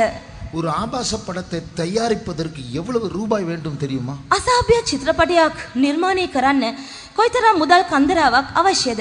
ஆனால் இன்றைக்கு இன்டர்நெட்ல நமக்கு கிடைக்கிறதான படங்கள், ஆபாச படங்கள் ஃப்ரீ. නමුත් අන්තර්ජාලය ඔස්සේ ලැබෙන ඒ චිත්‍රපට සියල්ල නොමිලේ ලැබෙයි. 90% படங்கள் ஃப்ரீ. 90% ප්‍රතිශතයක චිත්‍රපට නොමිලේ ලැබෙනවා. ஒரு லாபம் இல்லாமல் ஃப்ரீயா கொடுக்கறாங்க. அப்ப அதை ஃபைனான்ஸ் பண்ணுகிறது யார்? ලාභයකින් තොරව මෙලෙස නොමිලේ මේවා බෙදා හරින්නේ කවුරුන්ද? இது ஒரு ரகசியம், யாருக்கும் தெரியவில்லை. ஆனால் சிலர் சொல்லுகிறார்கள், உலகத்தை ஆளுகை செய்ய போகிறவர்கள், இல்லுமினாட்டி என்று அழைக்கப்படுகிறவர்கள், அந்தி கிறிஸ்துவோடு சேருகிறவர்கள், அக்கிரமத்தின் ரகசியத்திற்கு துணையாய் நிற்கிறவர்கள், இவர்கள் பெரிய பணக்காரர்கள். இவர்கள் தான் இதை ஃபைனான்ஸ் பண்ணுகிறார்கள். ஏனென்றால் உலகத்தார் வாலிபுடைய மைண்ட் வீக்காக மாறிவிடும். நாங்கள் ஆட்சிக்கு வரும்போது இவர்கள் எதிர்க்க முடியாதபடிக்கு தெளிந்த புத்தி இல்லாதவர்களாய் இருப்பார்கள். අයිතුකමේ රහසට හවුල් වන්නව අය, ඊට දායක වන්නව අය, ඉලුමිනාටි නම් වූ එනම් සාතන් හා සමග සම්බන්ධතාවය ඇත්තව ඒ ඔවුන් එකතු වී එම සභාවේ එම හවුල්කරවන් සියල්ලෝම ධනපතින්ව සිටිනවා. මොවුන් සියලු දෙනාම එකතු වී මෙවන් චිත්‍රපට නිර්මාණය කර නොමිලේ මේවා බෙදා හරිනවා. කුමක් නිසාදයත් යෞවනයන්ගේ මනස් කිලුටු කරනු ලැබ ඔවුන්ගේ සිහි බුද්ධිය ඔවුන්ගෙන් තුරන් කිරීම සඳහා. பிரிந்து வாழ்ந்து கொண்டிருந்ததான இஸ்ரவேல் ஜனங்களை எந்த சூனியம் துளைக்க முடியவில்லை. වෙන්ව හුදකලව ජීවත් වූ ඊශ්‍රායල් සෙනගට කිසිම හූනියමකට බලපෑම් ඇති කරන්න පුළුවන් වූයේ නැත. ஒரு நாள் பிலேயாம் பாலாக்கை அழைத்தார். එක දවසක් බාලම් බාලක්ව කැඳෙව්වා. இங்க வாப்பா, මෙන්න இவங்களை ஒன்றும் பண்ண முடியாது. මොවුන්ට කිසිවක් කරන්න බෑ. ஆனா நீ இவ்வளவு காசு எனக்கு தந்த, அதனால ஒரு ஐடியா தர, அதை செஞ்சு பார். මට මෙපමණ මුදල් තොගයක් ඔබ පිරිනමන්න, මම ඔබට අදහසක් ඉදිරිපත් කරන්නම්, ඒ අනුව ක්‍රියා කරන්න. உங்களுடைய பெண்களை அந்த அவங்க கிட்ட அனுப்பு. ඔබගේ ජාතිය කතුන් ඔවුන් වෙත යවන්න. அவங்க வேசித்தனத்தில் ஈடுபடும் பொழுது அவங்களுடைய கோட்டை உடைக்கப்படும், பாதுகாப்பு போய்விடும். அதற்கு பிறகு வாதை அனுப்பலாம். කාම මිත්‍යාචාරයේ ඔවුන් යෙදෙන විට රැකවරණේ බලකොටුව බිඳී යනවා. එවිට ඔවුන් අතරට වසංගතය එවන්නට හැකි වෙනවා. இதை பற்றி தான் புதிய ஏற்பாட்டில் கவுன்சில் ஆஃப் பிலேயாமின் ஆலோசனை என்று வாசிக்கிறோம். මෙන්න මේ පිළිබඳවයි නව ගිවිසුමේ බාලාම්ගේ මන්ත්‍රණය කියා තිබෙන්නේ. இப்பொழுது துக்கமான காரியத்தை வாசிப்போம். என்னாகமம் 25ஆம் அதிகாரம் முதல் 2 வசனங்கள். ගණන් කතාව 22 මුල් පද දෙක අපි කියවමු. එහි කනගාටුදායක පුවතක් අපට අසන්නට ලැබෙයි. இஸ்ரவேல் சித்தீமிலே தங்கி இருக்கையில் ஜனங்கள் மோவாபின் குமாரத்திகளோடு வேசித்தனம் பண்ண தொடங்கினார்கள். அவர்கள் தங்கள் தேவர்களுக்கு இட்ட பலிகளை விருந்துண்ணும்படி ஜனங்களை அழைத்தார்கள். ஜனங்கள் போய் புசித்து அவர்கள் தேவர்களை பணிந்து கொண்டார்கள். பாருங்கள், வேசித்தனம் போர்னியா அதில் ஈடுபட ஆரம்பித்தார்கள். அந்த வசனத்தில் வாசிக்கும் போது 24,000 பேர் மரித்தார்களாம். ஒரே நாளில் 23,000 பேர்கள் மரித்தார்கள். ෆෝනියා ක්‍රියා කිරීමට ආරම්භ වී තිබෙනවා. ඒ වසංගතය පැමුණුණා. එකම දවසක ඔවුන් ඉදිරියේ 24,000ක් දෙනා වැටී ගිය බව කියා තිබෙනවා. பாருங்கள், அந்த கோட்டை, அந்த பாதுகாப்பு கோட்டை போர்னியாவினால் தகர்க்கப்பட்டது. ෆෝනියා නැමැත් දෙයින් මෙම බලකොටුවේ රැකවරණය බිඳී ගිය අයුරු බලන්න. அப்ப யோசித்து பாருங்கள், யாரோ ஒருவர் ஃபைனான்ஸ் பண்ணி காசு செலவு பண்ணி உங்களுக்கு ஃப்ரீயாய் கொடுக்கிறார்கள் என்றால் அதற்கு பின்னாடி ஏதோ ஒரு தந்திரம் இருக்கிறது என்ற அர்த்தம். යම් කිසි කෙනෙකු මුදල් වියදම් කර නිර්මාණය කර ඔබට නොමිලේ ලබා දෙනවා නම් හොඳින් කල්පනා කර බලන්න ඒ පිටිපස්සේ යම් විපත්තියක් ඔබට තිබෙන බව. சில வருடங்களுக்கு முன்பாக இந்த ஆபாச திரைப்படத்தில் நடித்ததான ஒரு சகோதரி ரட்சிக்கப்பட்டார்கள். වසර කිහිපයකට ඉහත අසභ්‍ය චිත්‍රපටවල රංගපෑවා වූ නිලියක් ගැලවීම ලැබුවා. அது ஒரு பெரிய சாட்சி, நல்ல சாட்சி. ஆனால் எல்லாம் சொல்வதற்கு நேரம் இல்லை. දිගු සාක්ෂියක්, හොඳ සාක්ෂියක් සියල්ල කියන්න වෙලා නැත. அவர்கள் சொன்ன 2 காரியங்களை நான் சொல்லுகிறேன். ඇය කී කරුණු දෙකක් මා කියන්නම්.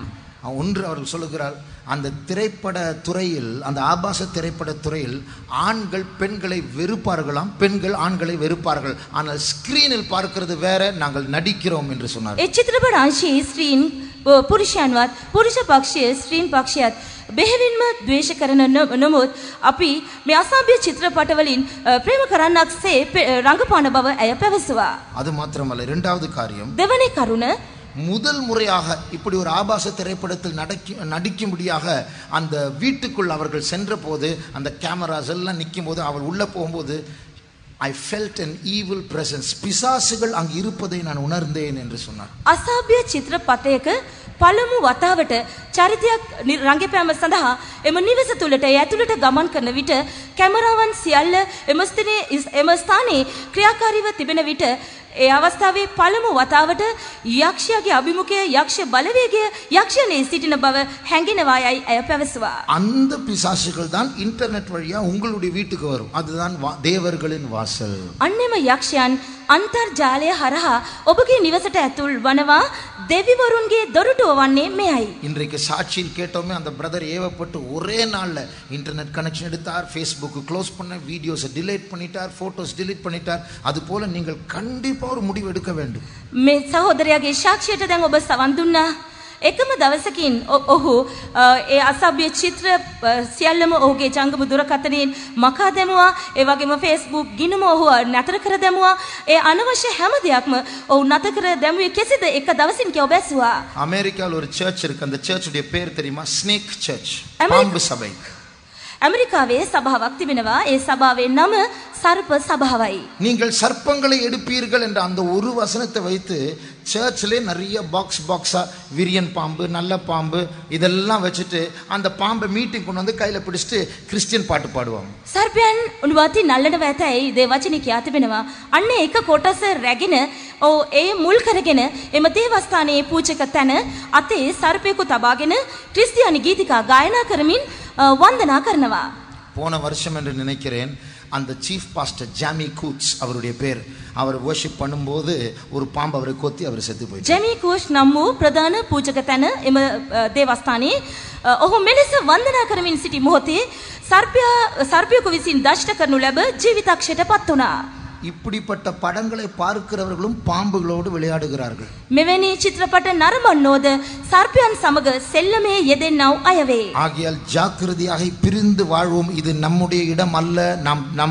நாம் தனியே வாசம் பண்ணுகிற ஜனங்கள். සුපරීක්ෂාකාරීව වෙන්ව ජීවත් වෙමු. අපි හුදකලා වෙමු. මෙය එක්ව සිටින්න අපගේ ස්ථානය නොවේ. වෙන්ව දෙවි ගෙවමු. அதே நேரத்தில் நல்ல காற்றுகளும் வீசுகிறது என்று நான் சொல்ல விரும்புகிறேன். එපමණක්ද නොවේ යහපත් සුළං හමන බවද මා පැවසුවා. ஏசாயா 60ஆம் அதிகாரம் முதல் 2 வசனங்களை வாசிப்போம். යසායා 60 මුල් පද දෙක කියවමු. எழும்பி பிரகாசி, உன் ஒளி வந்தது, கர்த்தருடைய மகிமை உன் மேல் உதித்தது. இதோ இருள் பூமியையும் காரிருள் ஜனங்களையும் மூடும், ஆனாலும் உன்மேல் கர்த்தர் உதிப்பார், அவருடைய மகிமை உன்மேல் காணப்படும். இருள் ஸ்ரீலங்காவை மூடிக்கொண்டிருக்கிறது. අන්ධකාරය ශ්‍රී ලංකාව වසා ගනිමින් තිබෙනවා. இருள் ஸ்ரீலங்காவுடைய ஜனங்களை மூடிக்கொண்டிருக்கிறது. තද අන්ධකාරය ශ්‍රී ලංකා ජනකාය වසා ගනිමින් තිබෙනවා. ஒரு காலத்தில் சுவிசேஷத்தை எத்தனையோ பேர் ஏற்றுக்கொள்வார்கள். இன்றைக்கு இயேசுவை பற்றி சொன்னால் ஏற்றுக்கொள்ளக்கூடியதான மனது குறைந்து கொண்டிருக்கிறது. ஏனென்றால் ஜனங்களுடைய மனதுகளை இருள் மூடுகிறது. එක්තරා කාලයක සුභාරංචිය පැවසුවා නම් ඒ පිළිගන්න බොහෝ සෙනග ඉදිරිපත් වුණා. නමුත් අද ක්‍රිස්තුස් වහන්සේ ගැන පවසන්නේ නම් උන්වහන්සේව පිළිගන්න සෙනග ඉදිරිපත් වන්නේ නැහැ. මක්නිසාද සෙනගගේ මනස අඳුරින් බැසී ගොසින් තිබෙනවා. இன்றைக்கு சகோதரன் சாட்சியில் சொன்னார், எனக்கு தெரிஞ்ச பாஷையில எத்தனையோ வார்த்தைகளை நான் இயேசுவை பற்றி சொல்லியிருக்கிறேன், ரட்சிக்கப்பட மாட்டார்கள். ஆனால் பாஷை தெரியாத ஊருக்கு போய் ஜீசஸ் லவ்ஸ் யூ என்று சொன்னால் ஒரு மாதத்தில் 20 பேர் ரட்சிக்கப்பட்டார்கள்.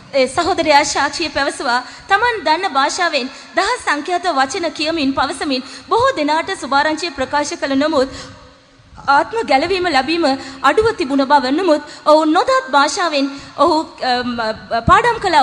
යේසුස් වහන්සේ ඔබට ආදරය කියන වැකිය පමණක් භාවිතා කරමින් එක මාසයක් ඇතුළත 20 දෙනෙකු ගැලවීම ලබා ගන්නට සමත් වූ බව. இதற்கு பல காரணங்களில் ஒரு காரணம் உண்டு. මේට බොහෝ හේතු ඇත. ඉන් එක් හේතුවක් නම් இன்றைக்கு நம்முடைய ஸ்ரீலங்காவிலும் இந்தியாவிலும் பட்டணங்களும் உண்டு, கிராமங்களும் உண்டு. අපේ ශ්‍රී ලංකාවේ දේශයේ ගම්මාන සහ නුවරවල් තිබෙනවා. கிராமங்களில் ஜனங்கள் they are receptive to the gospel, சுவிசேஷத்தை ஏற்றுக்கொள்ள ஆவல் உள்ளவர்களாக இருக்கிறார்கள். ගම්මානවල වෙසෙන ගැමියන් සුභාරංචිය පිළිගන්න ඔවුන් ආශාවෙන් උනන්දුවෙන් සිටිනවා. ஆனால் இன்றைக்கு சிட்டிஸ்ல போனா, அதாவது பட்டணங்களில் படிச்சவங்க நல்ல வாழ்க்கையில் நாடு இருக்கிற பகுதிகள் போனால் சுவிசேஷத்தை சொன்னார் அது ஒரு பைத்தியம் போல இருக்கிற கேட்கிறவர்கள் நம்மை பைத்தியக்காரர்கள் நினைப்பார்கள். අගනුවරවල වෙසෙන දන වත් පන්තියේ උගත් පන්තියේ වෙසෙන යමක් දන්නා තත්වයේ සිටිනා උගතුන් වෙතට ගොස් අප සුභාරංචිය පවසන්නේ නම් මේ ඔවුන්ට උමතුවක් අප උමතුකාරයන් මෙන් ඔවුන්ට පෙනෙනවා. අපි කියන දේ ඔවුන්ට පිස්සුවක් මෙන් වැටහෙනවා. ඔවුන් ඒ පිළිගන්න කැමති වන්නේ නැත. அதனுடைய அர்த்தம் என்ன? ඒ අරුත කුමක්ද? முன்னேற்றம் முன்னேற்றம் என்று சொல்லுகிறோமே, இன்னும் ரோட்ஸ், பில்டிங்ஸ், படிப்பு, ஆட்கள், டிரெஸ்ஸஸ், வாகனங்கள் அழகாய் கொண்டே போகிறது. அது ஒரு இருள் பட்டணங்களை மூடிக்கொண்டிருக்கிறது. මාර්ග ඒ වගේම මහා මාර්ග යනාදී දේවල් ඇතුළු ලෝකයේ සංවර්ධනයට යන බව පවසනවා. නමුත් එය සංවර්ධනය නොවේ, සැබවින්ම අන්ධකාරයකි. ஆகையால் ஸ்ரீலங்காவையும் இந்தியாவையும் முழு உலகத்தையும் இருள் மூடிக்கொண்டே இருக்கிறது. ලංකාවත් ඉන්දියාවත් ඇතුළු සමස්ත ලෝකයේම අන්ධකාරය වසා ගනිමින් පැමිණෙනවා. அப்படிப்பட்ட நேரத்தில் இந்த வேதம் சொல்லுகிறது, நீ எழும்பி பிரகாசி. අන්නේවන් මොහොතක බයිබලය අපට මෙසේ කියනවා, ඔබ නැගිට බැබල යන්න. உன் ஒளி வந்தது. ඔබේ ආලෝකය උදා විය. அப்படி என்றால் நீ யாரா இருக்க வேண்டும்? එහෙනම් ඔබ කවුරු ලෙසින් සිටිය යුතුද? எழும்பி பிரகாசி என்று நீ ஒரு ஒளியை கொடுக்கிறதான ஒரு சுடராய் இருக்க வேண்டும். නැගිට ආලෝකය විහිදුවන්න ඔබ ආලෝකය විහිදවන ආලෝකයක් වශයෙන් දකිනු ලැබිය යුතුයි. அதாவது 2ஆம் வசனம் சொல்லுகிறது, கர்த்தர் உன்மேல் உதிப்பார். ස්වාමින් වහන්සේ නුඹ කෙරේ උදාවනවා ඇතැයි කියා තිබේ. அவர்தான் சூரியன். ඒ තමයි සූර්යයා. கர்த்தர் உன்மேல் உதிப்பார், நீ எழும்பி பிரகாசி என்று சொன்னால் நீ சந்திரன். උන්වහන්සේ ඔබ කෙරේ උදාවනවා ඇත, ඔබ නැගිට බැබලි යන්න. එනම් ඔබ සඳ වේ. அப்போ தேவனுடைய வெளிச்சத்தை நாம் பெற்றிருக்கோம். இந்த யூத் கேம்புக்கு வந்து எத்தனை வார்த்தைகள், சாட்சிகள், எவ்வளவு அபிஷேகம், தீர்க்க தரிசனங்கள், இதுதான் தேவன் நமக்கு தந்திருக்கிற வெளிச்சம். இதை சூரியனிடத்திலிருந்து பெற்று இப்பொழுது நாம் போகிறோம் இருண்ட உலகத்திற்கு. அங்க போய் சந்திரனை போல அந்த வெளிச்சத்தை பிரதிபலிக்க வேண்டும். යෝන් කඳර නමු මෙම ස්ථානයට පැමිණ උන්වහන්සේගේ ආලෝකය වන්නා වූ බයිබල් පාඩම්, දේව වචනය, ආලේපය, අනාගත වාක්‍ය, දර්ශන මෙවන් දේවල් තුලින් ඒ සූර්යාගේ ආලෝක කිරණ අප ලබා ගත්තා. දැන් උන්වහන්සේගේ ආලෝකයෙන් අපි ප්‍රභාවත් වී සිටිනවා. මෙන්න මේ ආලෝක සමගින් අප අන්ධකාර ලෝකයට අවතීර්ණ වන්ට යනවා. අඳුරු ලෝකය අපගේ ලෝකයෙන් අප බැබිලිය යුතුව තිබෙනවා. வாலிபர்களே இனி காலம் இல்லை. යෞවනිනි කාලයක් නැත. அந்தகாரம் சீக்கிரமாய் ஜனங்களையும் நாடுகளையும் மூடிக்கொண்டிருக்கிறது. අන්ධකාරය සීග්‍රයෙන් ජනතාවත් දේශයනුත් වසා ගනිමින් පැමිණෙනවා. அதே வேகத்தோடு நீ எழும்பி பிரகாசிக்க வேண்டும். අන්න එම වේගයෙන්ම ඒ සම වේගයෙන්ම නැගිට ඔබ බැබලෙන්න. அந்த அந்தகாரம் ஒரு காற்றை போல் வீசிக்கொண்டிருக்கும்போது நீ தேவனுடைய வெளிச்சத்தை எடுத்து நீ அந்த வெளிச்சத்தை வீச வேண்டும். අන්ධකාරය සුළඟක් ලෙස හමායදී ඔබ ඊට එරෙහිව උන්වහන්සේගේ ආලෝකය ලබා ඊට එරෙහිව ඔබ සුළඟ ලෙස හමා යවිය යුතුයි. நீ எழும்பி பிரகாசி. ඔබ නැගිට බැබලෙන්න. அப்போது ஜாதிகள் உன்னுடைய ஒளியிடத்தில் வரும் என்று அடுத்த வசனங்கள் சொல்லுகிறது. ජාතින්ද ජනයෝද ඔබගේ ආලෝකය කරා එනවා ඇත කියා පහත පදේ කියා ඇත. சீக்கிரமாக ஒரு நல்ல காற்று சபையில் வீச போகிறது. කඩිනමින් යහපත් සුළඟක් සභාව වෙතට හමා එන්නට නියමිතයි. கெட்ட காற்றுகளும் வீசும் நல்ல காற்றுகளும் வீசும். අයහපත් සුළඟත් හමයි යහපත් සුළඟත් හමයි. ஒரு சிலர் நம்மை விட்டு விலகி போவார்கள் விசுவாச துரோகம். අපගෙන් සමහරු අය අහක් වී යනවා. ඇදහිල්ලේ ද්‍රෝහීකමක් සම්භව වෙනවා. ஆனால் ஒரு பெரிய கூட்டம் ஜனம் நம்முடைய ஒளியை கண்டு நம்மிடத்தில் வரப்போகிறார்கள். එනමුදු විශාල ජන කොටසක් අපගේ ආලෝකය දැක අප වෙතට එනවා ඇත. ஆகையால் இந்த நேர்மறையான எழுப்புதலின் காற்றுகளை பெற்றுக்கொள்வது மாத்திரமல்ல நாம் அந்த காற்றாய் மாற வேண்டும். එම අහිතකර හුළඟ අප ලබා ගන්නවා පමණක් නොවේ. අවසානයේ අප එම සුළං බවටද පත්වීම අත්‍යවශ්‍යයි. சிம்சோன் ஒரு மனுஷன்தான். සම්සොන් මනුෂයෙකි. ஆனால் பெலிஸ்தியர் சிம்சோனை பற்றி என்ன சொன்னார்கள் தெரியுமா? නමුත් පිලිස්තියන් සම්සොන් පිළිබඳව කීවේ කුමක්ද කියා දන්නවද? He is the destroyer of our country. நம்முடைய நாட்டை அழிக்கிற ஒரு மனுஷனை எவ்வளவு பயங்கர பேர் பாருங்க. ඔව් අපගේ දේශය නාස්ති කරන මනුෂයෙක් නාස්තිකාරයෙක් බලන්න කොයි වගේ නරක නාමයක්ද කියා. பரிசுத்த பவுலுக்கு ஜனங்கள் கொடுத்த பேர் என்ன தெரியுமா? ශුද්ධ පවුල් තුමාට සෙනග දුන්නා වූ නාමය කුමක්ද? இவன் ஒரு கொள்ளை நோய். මොහු වසංගත රෝගයක්. ஒரு கொள்ளை நோய் இருந்தா நம்ம யாரும் கிட்ட போக மாட்டோம். அந்த வியாதி நம்ம இடத்துல வந்துரும். බොවෙන රෝගයක් යම් කෙනෙකුට තිබේ නම් අප ළඟටවත් යන්නේ නැහැ. කුමක් නිසාද? ඒ වසංගත රෝගය අපටත් බැලඳෙනවා. அப்ப கிறிஸ்தவ மார்க்கம் ஒரு கொள்ளை நோய். அதனுடைய கிருமி பரிசுத்த பவுல் என்று சொன்னார்கள். ක්‍රිස්තු දහම බොවෙන රෝගයකි වසංගත රෝගයකි. එහි ශුද්ධ ජීවියා වන්නේ මේ ශුද්ධ පවුල් තුමාය. ஆதி நூற்றாண்டில் உள்ள சீஷர்கள் புறஜாதியார்கள் என்று எப்படி அழைக்கப்பட்டார்கள் தெரியுமா? உலகத்தை கலக்குகிறவர்கள், ஆங்கிலத்தில் உலகத்தை தலைகீழாக்குறவர்கள்.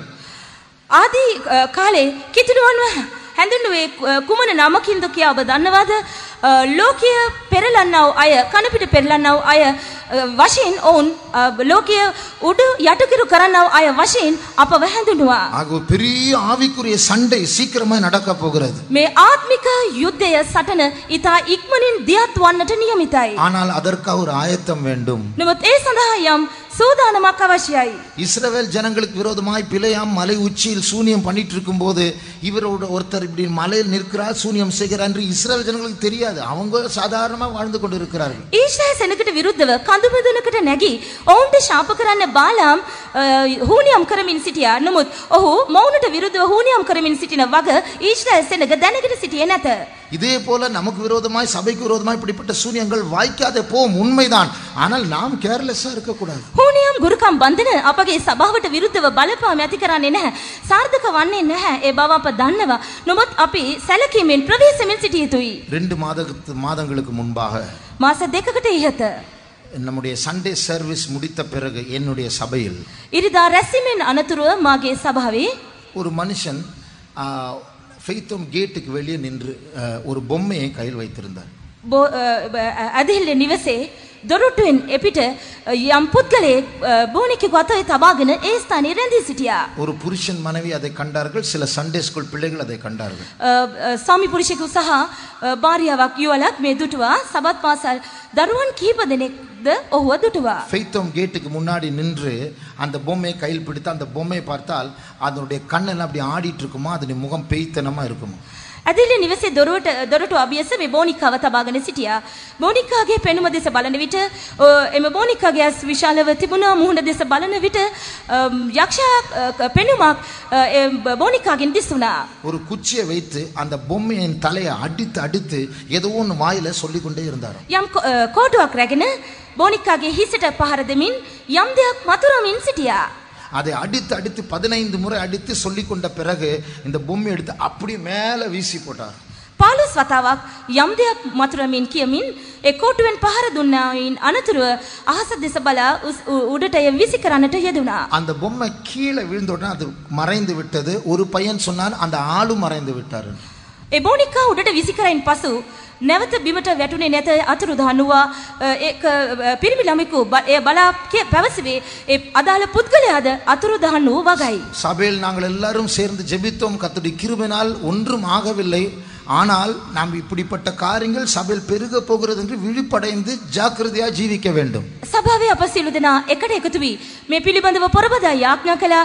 දේව කරුණාවෙන් කිසි දෙයක් සිදු වූයේ නැත. නමුත් අප මේ ගැන සුපරීක්ෂාකාරී විය යුතුයි. நம்முடைய கண்களை மூடுவோம். අපගේ දෙනෙත් වසමු. கர்த்தர் நம்ம எல்லாருக்கும் ஜாக்கிரதையை தர வேண்டும். අප හැම කෙනෙකුටම උන්වහන්සේ සුපරීක්ෂාකාරී සිටින්න සිහිය දිය යුතුයි. கொஞ்சம் நேரம் சத்தத்தை உயர்த்தி ஆண்டவரை துதிக்க போகிறோம். සුළු මොහොතකට අපගේ හඬ උස් කර උන්වහන්සේට ස්තුති කරන්නට යනවා. கர்த்தர் நம்ம எல்லாரும் தனியே வாசம் பண்ணுகிற ஜனமாய் மாற வேண்டும். අප හැම කෙනෙක්වම හුදකලාව වෙසෙන සෙනගක් ලෙසට උන්වහන්සේ මාරු කළ යුතුයි. உலகத்தை சபைக்குள் விடக்கூடாது. ලෝකීය සභාව තුලට පිවිසෙන්න ඉඩ නැරිය යුතුයි. எனக்கு என் பாவத்தை நான் கூட்டும்படியாக நான் சபையாரிடத்தில் போய் ஊழியக்காரர்கிட்ட சலுகையை பெறக்கூடாது. அது பாவத்திற்கு வாசலாய் மாறிவிடும். මට මගේ පාපය වැඩි කර ගැනීම සඳහා සභාවකට ගොස් ඒ සඳහා ඉඩ කඩ මායිතින් කර නොගත යුතුයි. එසේ ඉඩ දෙන්නේ නම් එය පාපයට දොරටුව බවට පත් වෙනවා. நாம் மறுபடியும் வேலி அடைக்கப்பட்ட ஒரு பட்டணமாய் மாற வேண்டும். නැවත වතාවක් பௌரකින් වැට කළ නුවරක් වශයෙන් අප මාරු විය යුතුයි. மனவாட்டியை பற்றி சொல்லப்பட்டிருக்கிறது. මනාලිය පිළිබඳව පවසා තිබෙනවා. அவள் வேலி அடைக்கப்பட்ட தோட்டம். වැටකින් වට කළ උයනක්. மறைவு கட்டப்பட்ட நீரூற்று. එය මුද්‍රා කරන ලද්දා වූ முத்திரையிடப்பட்ட கிணறு. මුද්‍රා කරන ලද්දා වූ ලිඳක්ය. அவளுக்கு நேசர் மட்டும்தான். ඇයට ඇත්තේ ප්‍රේමවන්තයා පමණි. ஆகையால் நாமும் அப்படிப்பட்ட ஒரு இடத்திற்கு வருவோமாக. අපද එවැනි ස්ථානයකට පැමිණෙමු. தேவையில்லாத ஃப்ரெண்ட்ஷிப் இனி வேண்டாம். අනවශ්‍ය මිතු දම් අපට බින්මතු එපා. உலகம் என்று லேபல் பெற்ற ஒன்றும் எனக்கு வேண்டாம்.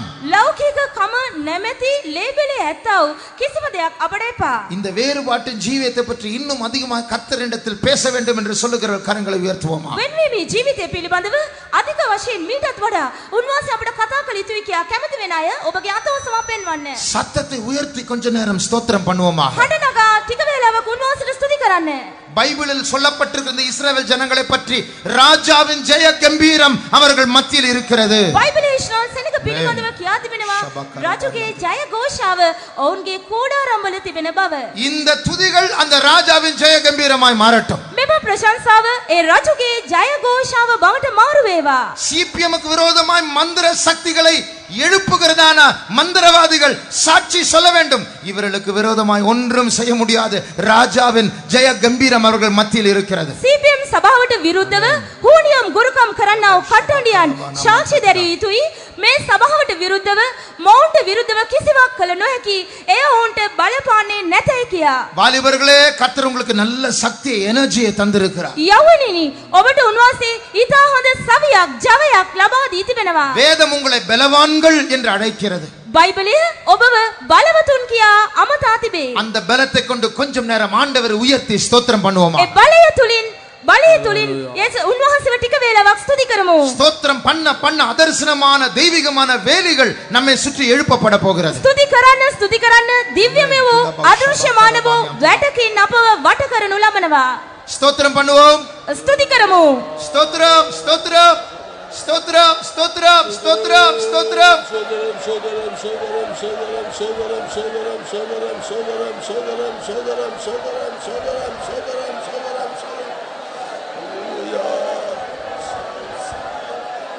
ஹalleluya ஹalleluya ஹalleluya லலலா ஷரலா பலா பலா ஹalleluya ஹalleluya Hallelujah, hallelujah, hallelujah, hallelujah, hallelujah, hallelujah. நான் விசுவாசிப்போரின் நரண்டறிவே என்னை படைத்து நான் விசுவாசிப்போரின் நரண்டறிவே என்னை படைத்திட்டினார் நடத்திடுவார் மூச்சு முயற்சி பாரே முடிவு வரை என்னை நடத்திடுவார் மூச்சு முயற்சி பாரே நான் விசுவாசிப்போரின் நரண்டறிவே என்னை படைத்திட்டினார் நான் விசுவாசிப்போரின் நரண்டறிவே முடிவு வரை என்னை நடத்திடுவார் மூச்சு மகிழ்ச்சி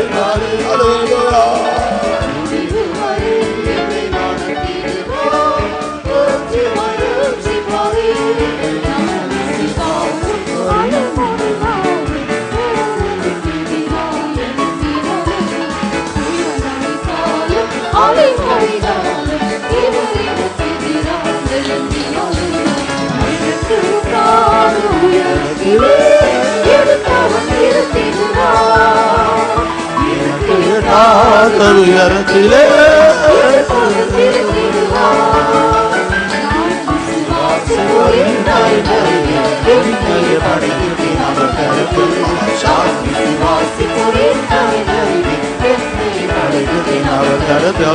முடிவு வரை என்னை நடத்தி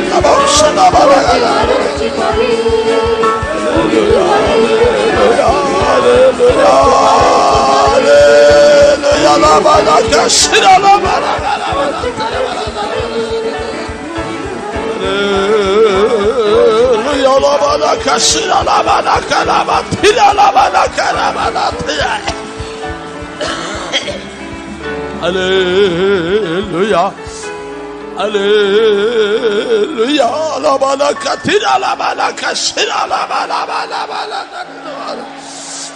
hallelujah, hallelujah, hallelujah, hallelujah, hallelujah, la bashira la balaka tira la balaka tira la balaka. Amandevere, hallelujah, la bala shira la bala, tira la bala, kashira la bala. Amen. நாம் யாவரும் தேவனுடைய கருத்தில் எங்களை ஒப்பு கொடுத்து நாம் கர்த்தரை ஸ்தோத்திரம் பண்ணுவோம். அவசியம் தினமும் உன்வாசையை தேவனுடைய பாரகர ஸ்துதிக்கிறோம். ஹalleluya. கர்த்தர் ஒவ்வொருவரையும் பாரம் எடுத்து கடைசி வரைக்கும் பாதுகாத்துக் கொள்ள வேண்டும். හැම කෙනෙකුම බාරගෙන අවසානයේ දක්වා இந்த பயங்கரமான காற்றுகளில் இருந்து கர்த்தர் ஒவ்வொருவரையும் தப்பிக்க வேண்டும். විහිසුණු අසුලන් වලින් සෑම කෙනෙකුම ආරක්ෂා කරගන්න. ஹalleluya. அதுக்காக ஸ்தோத்திரம் பண்ணுவோம். හalleluya. ஸ்தோத்திரம் ஸ்தோத்திரம் ஸ்தோத்திரம் ஸ்தோத்திரம் ஸ்தோத்திரம். Hallelujah, hallelujah, la balaka tira la balaka tira. Hallelujah, hallelujah. Amen. அவ்விதமாக தேவன் நல்ல காற்றின்றார். நல்ல காற்றின் மேல் வீச விட வேண்டும். යහපත් සුළං අප වෙත හමන්න සැලැස්විය යුතුයි. இந்த காற்றின் மூலமாக எங்களை சுற்றி வேல் அடைக்கப்பட்டதாக நாங்கள் வேறு பிரிக்கப்பட்டவர்களாய் காணப்பட வேண்டும். මේ සුළං තුලින් වැටකින් වට කරනු ලැබ වෙන්කරනු ලැබූ සෙනග වශයෙන් අප දකිනු ලැබී යුතුයි. ஒரு தனித்த ஜாதியாய் காணப்பட வேண்டும். හුදකලා සෙනගක් ලෙස අප දකිනු ලැබී යුතුයි. முத்திரையிடப்பட்ட கிணறாய் காணப்பட வேண்டும். මුද්‍රා කළ ලිදක් වශයෙන් අප දකිනු ලැබී යුතුයි. அதுக்காக ஸ்தோத்திரம் பண்ணுவோம். ඒ සතුටි කරමු. ஹalleluya. ஸ்தோத்திரம் ஸ்தோத்திரம் ஸ்தோத்திரம். லா பா லா பா லா பா லா பா லா பா ரா லா பா ரா கரா. Hallelujah, hallelujah, hallelujah, la balaka tira la baushira la baria. Amen, hallelujah, hallelujah, hallelujah, amen. அவ்விதமாக இந்த தேசத்தின் ஜனங்கள் பாதுகாக்கப்பட வேண்டும். මේ දේශීය සෙනග ආරක්ෂා විය යුතුයි. ஆமென். இப்படியாக தேவன் எங்கள் ஒவ்வொரு ஒளியாக மாற்றி அந்த ஒளி அவளுக்கு மற்றவர்களுக்கு நான் பிரகாசிக்கத்தக்கதாக கர்த்தர் உதவி செய்ய வேண்டும். සෑම කෙනෙකුම ආලෝකයක් ලෙසට මාරු කර ඒ ආලෝකය අන්නයට විහිදුවන්න අපට උපකාර කළ යුතුයි. இந்த இடத்துல வந்து அந்த ஒளியை பெற்றிருக்கிறதான இந்த சகோதர வாலிபர்கள் அவர்கள் போராட்டங்கள் எல்லாம் விதமாக அந்த ஒளி காணத்தக்கதாக கர்த்தரால் மாற்றி அமைத்து அநேகருக்கு ஒரு பிரயோஜனமாய் மாற்றும்படியாய் ஸ்தோத்திரம். මේ ස්ථානයට පැමිණ උන්වහන්සේගේ ආලෝකය ලබාගත් තරුණයන් සියලු දෙනා ඒ ආලෝකය ආරක්ෂා කරගෙන අන්නයට ආලෝකය විහිදුවන ප්‍රයෝජනවත් අය බවට මාරු වෙන්න ස්වාමීන් වහන්සේ උන් ආරක්ෂා කරන පිණිස ස්තුති කරමු. Hallelujah. Sodaram, sodaram, sodaram, sodaram, sodaram, sodaram, sodaram, sodaram, sodaram, sodaram, sodaram, sodaram. Hallelujah, hallelujah, hallelujah, hallelujah, hallelujah, hallelujah. ஆமென். இந்த உலகத்தில் இருக்கிற எல்லா பில்லி சூனிய கட்டுகள் ஒன்றுமே மேற்கொள்ளாபடி நம்முடைய ஜீவித்தை நாம் பாதுகாத்துக் கொள்ளத்தக்கதா கர்த்தரைகளும் அறிந்து ஜீவிக்கிறதான ஒரு அனுபவமாக கர்த்தர் அவரை மாற்றி விதமாக அவருடைய சத்தியத்தின்படி நடக்கத்தக்கதா கர்த்தர் விசேஷ கிருபை தரும்படியாய் ஸ்தோத்திரம். ඕනියම් ගුරුකම් වල බලය අප කිසි කෙනෙකුට බල නොපානු පිණිස උන්වහන්සේගේ ලේ තුල සැඟවි උන්වහන්සේ තුල සැඟවුණු ජීවිතයක් ගත කරමින් උන්වහන්සේගේ ආලිපි යටතේ ජීවත් වෙන්න අප හැම කෙනෙකුට උපකාර කරන පිණිස ස්තුති කරමු. Hallelujah. Sodaram, sodaram, sodaram, sodaram, sodaram, sodaram, sodaram, sodaram, sodaram. ஆமென். இந்த வாலிப முகாமெல்லாம் கர்த்தர் பொறுப்பெடுத்து தேவன் எல்லாவற்றையும் ஆசீர்வதித்தார். அதுக்காக ஸ்தோத்திரம் பண்ணுவோம். යවුන් කඳුර උන්වහන්සේ බාරගෙන සියල්ල ආශිර්වාද කළා. ඒ නිසා ස්තුති කරමු. Hallelujah, hallelujah, hallelujah. அநேகருடைய ஜீவிதத்தில் கர்த்தர் புதிய புதிய கிரியை செய்தார். புதிய புதிய அபிஷேகங்களை கர்த்தர் கொடுத்தார். புதிய விடுதலை கொடுத்தார். புதிதான வரங்களை கர்த்தர் கொடுத்தார். அதுக்காக ஸ்தோத்திரம் பண்ணுவோம். බොහෝ දෙනාට උන්වහන්සේ අලුත් අත්දැකීම් දුන්නා. ජීවිත අලුත් කළා. අලුත් දීමනාවල් ලබා දුන්නා. අලුත් ආලේපයන් අලුත් ආශිර්වාදයන් ලබා දුන්නා. ඒ නිසා ස්තුති කරමු. Hallelujah. Sodaram, sodaram, sodaram, sodaram, sodaram, sodaram, sodaram, sodaram, sodaram. Hallelujah, hallelujah, hallelujah, hallelujah, hallelujah, hallelujah, hallelujah. ஆமென். அப்படியாக வேறு பிரிக்கப்பட்டதான ஒரு மனவாட்டியாக காணப்பட்டு நமது ஆண்டவராய் இயேசு கிறிஸ்து வரும்பொழுது அவரை சந்திக்க ஆயத்தப்படுத்த வேண்டும். அலங்கரிக்கப்பட்டவர்களாய் காணப்பட வேண்டும். වෙන් කරනු ලැබූ මනාලිය වශයෙන් උන්වහන්සේගේ ීමේදී උන්වහන්සේ හමු වන පිණිස උන්වහන්සේ මෙලෙසින් අපව සරසස්සෝදානම් කළ යුතුයි. ஆமென். அந்த நீதியின் சூரியன் அணிந்து அவ்விதமாக ஒரு பிரகாசமாய் காண கர்த்தர் உதேசமடியாய் ஸ்தோத்திரம் பண்ணுவோம். ධර්මිෂ්ඨකමේ සූර්යයා පැලඳගෙන ආලෝකයේ බබලන්න මෙලෙස අපට උපකාර කරන්න කියා ස්තුති කරමු. Hallelujah. Sodaram, sodaram, sodaram, sodaram, sodaram, sodaram, sodaram, sodaram, sodaram, sodaram. Hallelujah, hallelujah, hallelujah. கர்த்தர் எங்களோட பேசின எல்லா ஜீவனுள்ள வார்த்தைகளுக்காக ஸ்தோத்திரம் பண்ணுவோம். උන්වහන්සේ අප සමග කතා කළ සියලු ජීවමාන වචන නිසා ස්තුති කරමු. Hallelujah. Sodaram, sodaram, sodaram, sodaram, sodaram, sodaram, sodaram, sodaram, sodaram. Hallelujah. Hallelujah. பிதா குமாரன் பரிசுத்த ஆவி தேவனுக்காக ஸ்தோத்திரம் பண்ணுவோம். පියාණන් වහන්සේ පුත්‍රයන්න් වහන්සේ ශුද්ධාත්මයන් වහන්සේ නිසා ස්තුති කරමු. Hallelujah, hallelujah, hallelujah, hallelujah. Sodaram, sodaram, sodaram, sodaram, hallelujah, hallelujah, hallelujah, hallelujah, hallelujah, hallelujah, hallelujah. எங்கிருந்தாலும் இப்படியாக நமது மகிமையான வரியில இயேசுவை நாம் சந்திப்போம். அந்த நம்பிக்கை கர்த்தர்களுக்கு தந்தை விதமாக எங்கிருந்தாலும் அவருடைய வருகைக்கு ஆயத்தமுள்ளவர்களாய் காணத்தக்க மாற்றி அமைக்கக்கூடிய ஸ்தோத்திரம் பண்ணுவோம். කොතනක සිටිය තේජසින් උන්වහන්සේගේ මුණ දකින්නෙමු කියන බලාපොරොත්තු උන්වහන්සේ අපට ලබා දී තිබෙනවා. අප කොතනක සිටියත් උන්වහන්සේ අප හැම කෙනෙක්ම පවිත්‍ර කර උන්වහන්සේගේ තේජවත් වීම සඳහා අප සූදානම් කරන පිණිස ස්තුති කරමු. Hallelujah, hallelujah, hallelujah, hallelujah. Hallelujah, hallelujah, hallelujah, la bala, shira la bari anda la hallelujah, hallelujah. எல்லா கடமையும் துதி தேவனுக்கு கொடுத்து ஸ்தோத்திரம் பண்ணுவோம். සිළුම ගෞරවයේ මහිමය ප්‍රශංසාව උන්වහන්සේට පුදුමින් ස්තුති කරමු. ஆமென். hallelujah. ஸ்தோத்திரம், ஸ்தோத்திரம், ஸ்தோத்திரம், ஸ்தோத்திரம், ஸ்தோத்திரம். praise the Lord, praise the Lord. ஜெபம். යාඥා කරමු. ප්‍රේමණීය පියාණන් වහන්සේ ස්තුති කරනවා ස්වාමීන් වහන්සේ.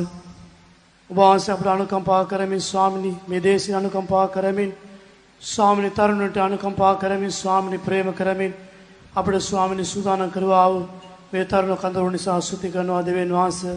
සැබවින්ම සියලු බාධා පා කරමින් වහන්සේ සියලු දේට උදව් කරමින් ස්වාමිනී මේ ස්ථානයේ ස්වාමිනී තරුණ කඳවුර පැවැත්වීමට වහන්සේ නියම කළා, සූදානම් කළා, උපකාර කළා. ඒ නිසා ස්තුති කරනවා දෙවියන් වහන්සේ.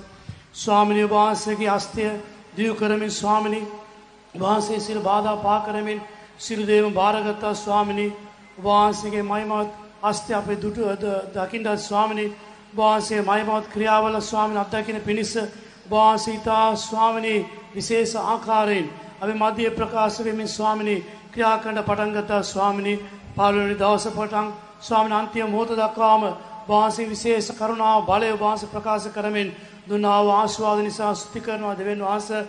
සැබවින්ම තරුණයන්ගේ ජීවිතයේ වහන්සේ ස්වාමිනී වහන්සේ විශේෂ ක්‍රියාවක් කරා, විපර්යාසයක් කරා, මාරුවීමක් කරා. ස්වාමිනී ඔවුන්ගේ ජීවිතය වහන්සේ බාරගත්තා. ස්වාමිනී වහන්සේගේ මාතු හස්තයට ඔවුන්ගේ ජීවිතය වහන්සේ බාරගත් නිසා ස්තුති කරනවා.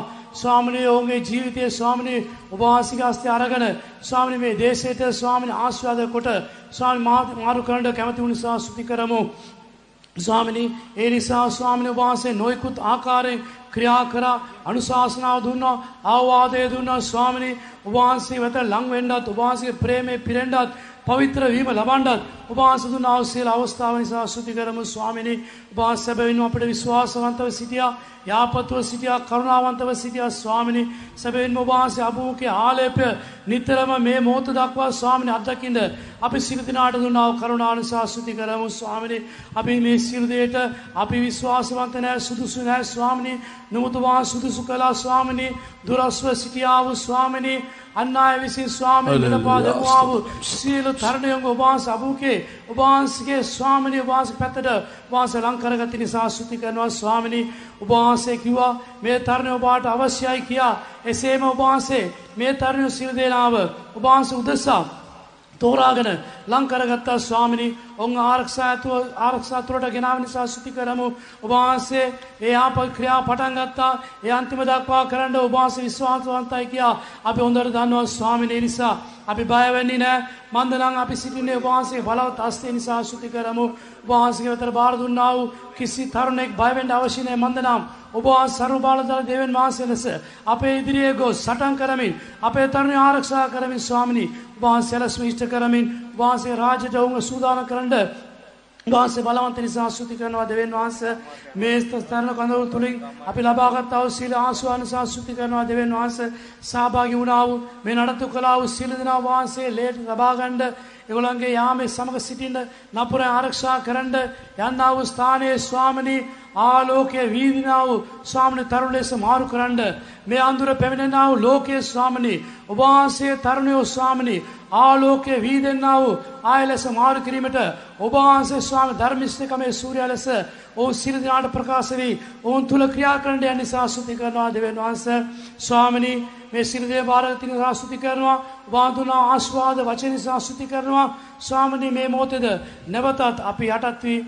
ස්වාමිනී බාර වෙනවා. අපේ ආත්මය, ප්‍රාණය, ශරීරය සියලු තරුණයෝ සියලු දිනාව වහන්සේට බාර කරනවා. සියලු ගෞරවය, මහිමේ ප්‍රශංසාව වහන්සේට පුද කරනවා. මේ සියලු දේම යේසුස් වහන්සේ නාමයෙන් ඉල්ලා සිටිනවා පියාණනි. ஆமென். கர்த்தாவே நீ தந்த நல்ல வேளைக்காய் நன்றியோடு துதிக்கிறோம் சுவாமி.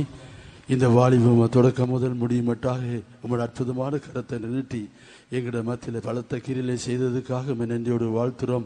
எல்லா தீமையிலிருந்து விலக்கி எல்லா ஆபத்துகளில் இருந்து விலக்கி பாதுகாத்து கத்தாவே உங்களோட சமூகத்திலிருந்து நாட்களில் அதிகமாக அநேக காரியங்களை கற்றுக்கொள்ள இந்த வாலிபருக்கு ஒரு நல்ல ஒரு சந்தர்ப்பத்தை தந்ததுக்காக நன்றியோடு வாழ்த்துறோம் கத்தாவே.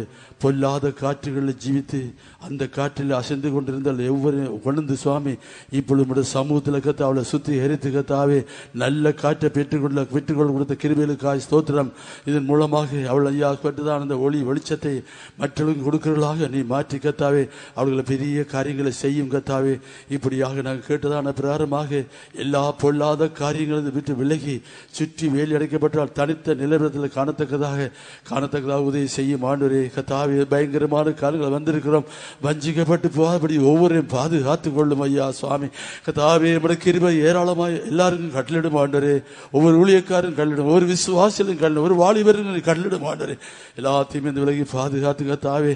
இந்த அழைத்த நோக்கம் தெரிந்த நோக்கத்தை நிறைவேற்றத்தக்கதாக தொடர்ந்து கத்தாவே எங்களுடைய ஜீவிதத்தில் கத்தாவே சுவாமி எங்களுடைய சுபாவங்களை கட்டி எழுப்பி ஆவிக்குரிய அனுபவங்களை பெற்று கத்தாவே ஒரு மனவாட்டியாய் காணத்தக்கதா நீர் வரும் பொழுது சந்திக்கிறத ஊரையும் ஆற்றி அமைக்க வேண்டும் கேட்கிறோம். அப்படியாக இந்த கொண்டு வந்தான பாச தேஜுக்காக வருகிறோம் சுவாமி. அவரை நீ பொறுப்படுத்து, அவருடைய ஊழியங்களை நீர் ஆசிரியத்து இன்னும் மனிதருக்கு ஒரு பிரயோஜனமான ஒரு கருவியாக மாற்றும் கத்தா. கூட இருக்க அந்த வாலிபலை அவளையும் அந்த சௌரமாரையும் தருகிறோம். அவளோட நீ கூட நடத்தும் ஐயா. நம்மட வல்லமுள்ள கருத்தை ஐயா ஒப்படைக்கிறோம். பாதுகாத்து பரிசுத்தப்படுத்தி இப்பொழுது போற பிரயாணங்களை ஊரோடு கூட இருந்து பாதுகாத்து கொள்ளும். அந்த நாளுக்கு என்று ஒரு ஆயத்தப்படுத்த நல்ல இயேசுவின் நாமத்தில் கேட்கிறேன் பிதாவே, ஆமென். நம்முடைய கர்த்தராகிய இயேசு கிறிஸ்து கிருபையின் தேவன் பரிசாங்கி வந்திருக்கிற அன்றைய எல்லா பரிசுத்தவான்களுடைய இயேசுண்டவரையும் கூட இருப்பதாக. ஆமென். அல்லேலூயா, அல்லேலூயா.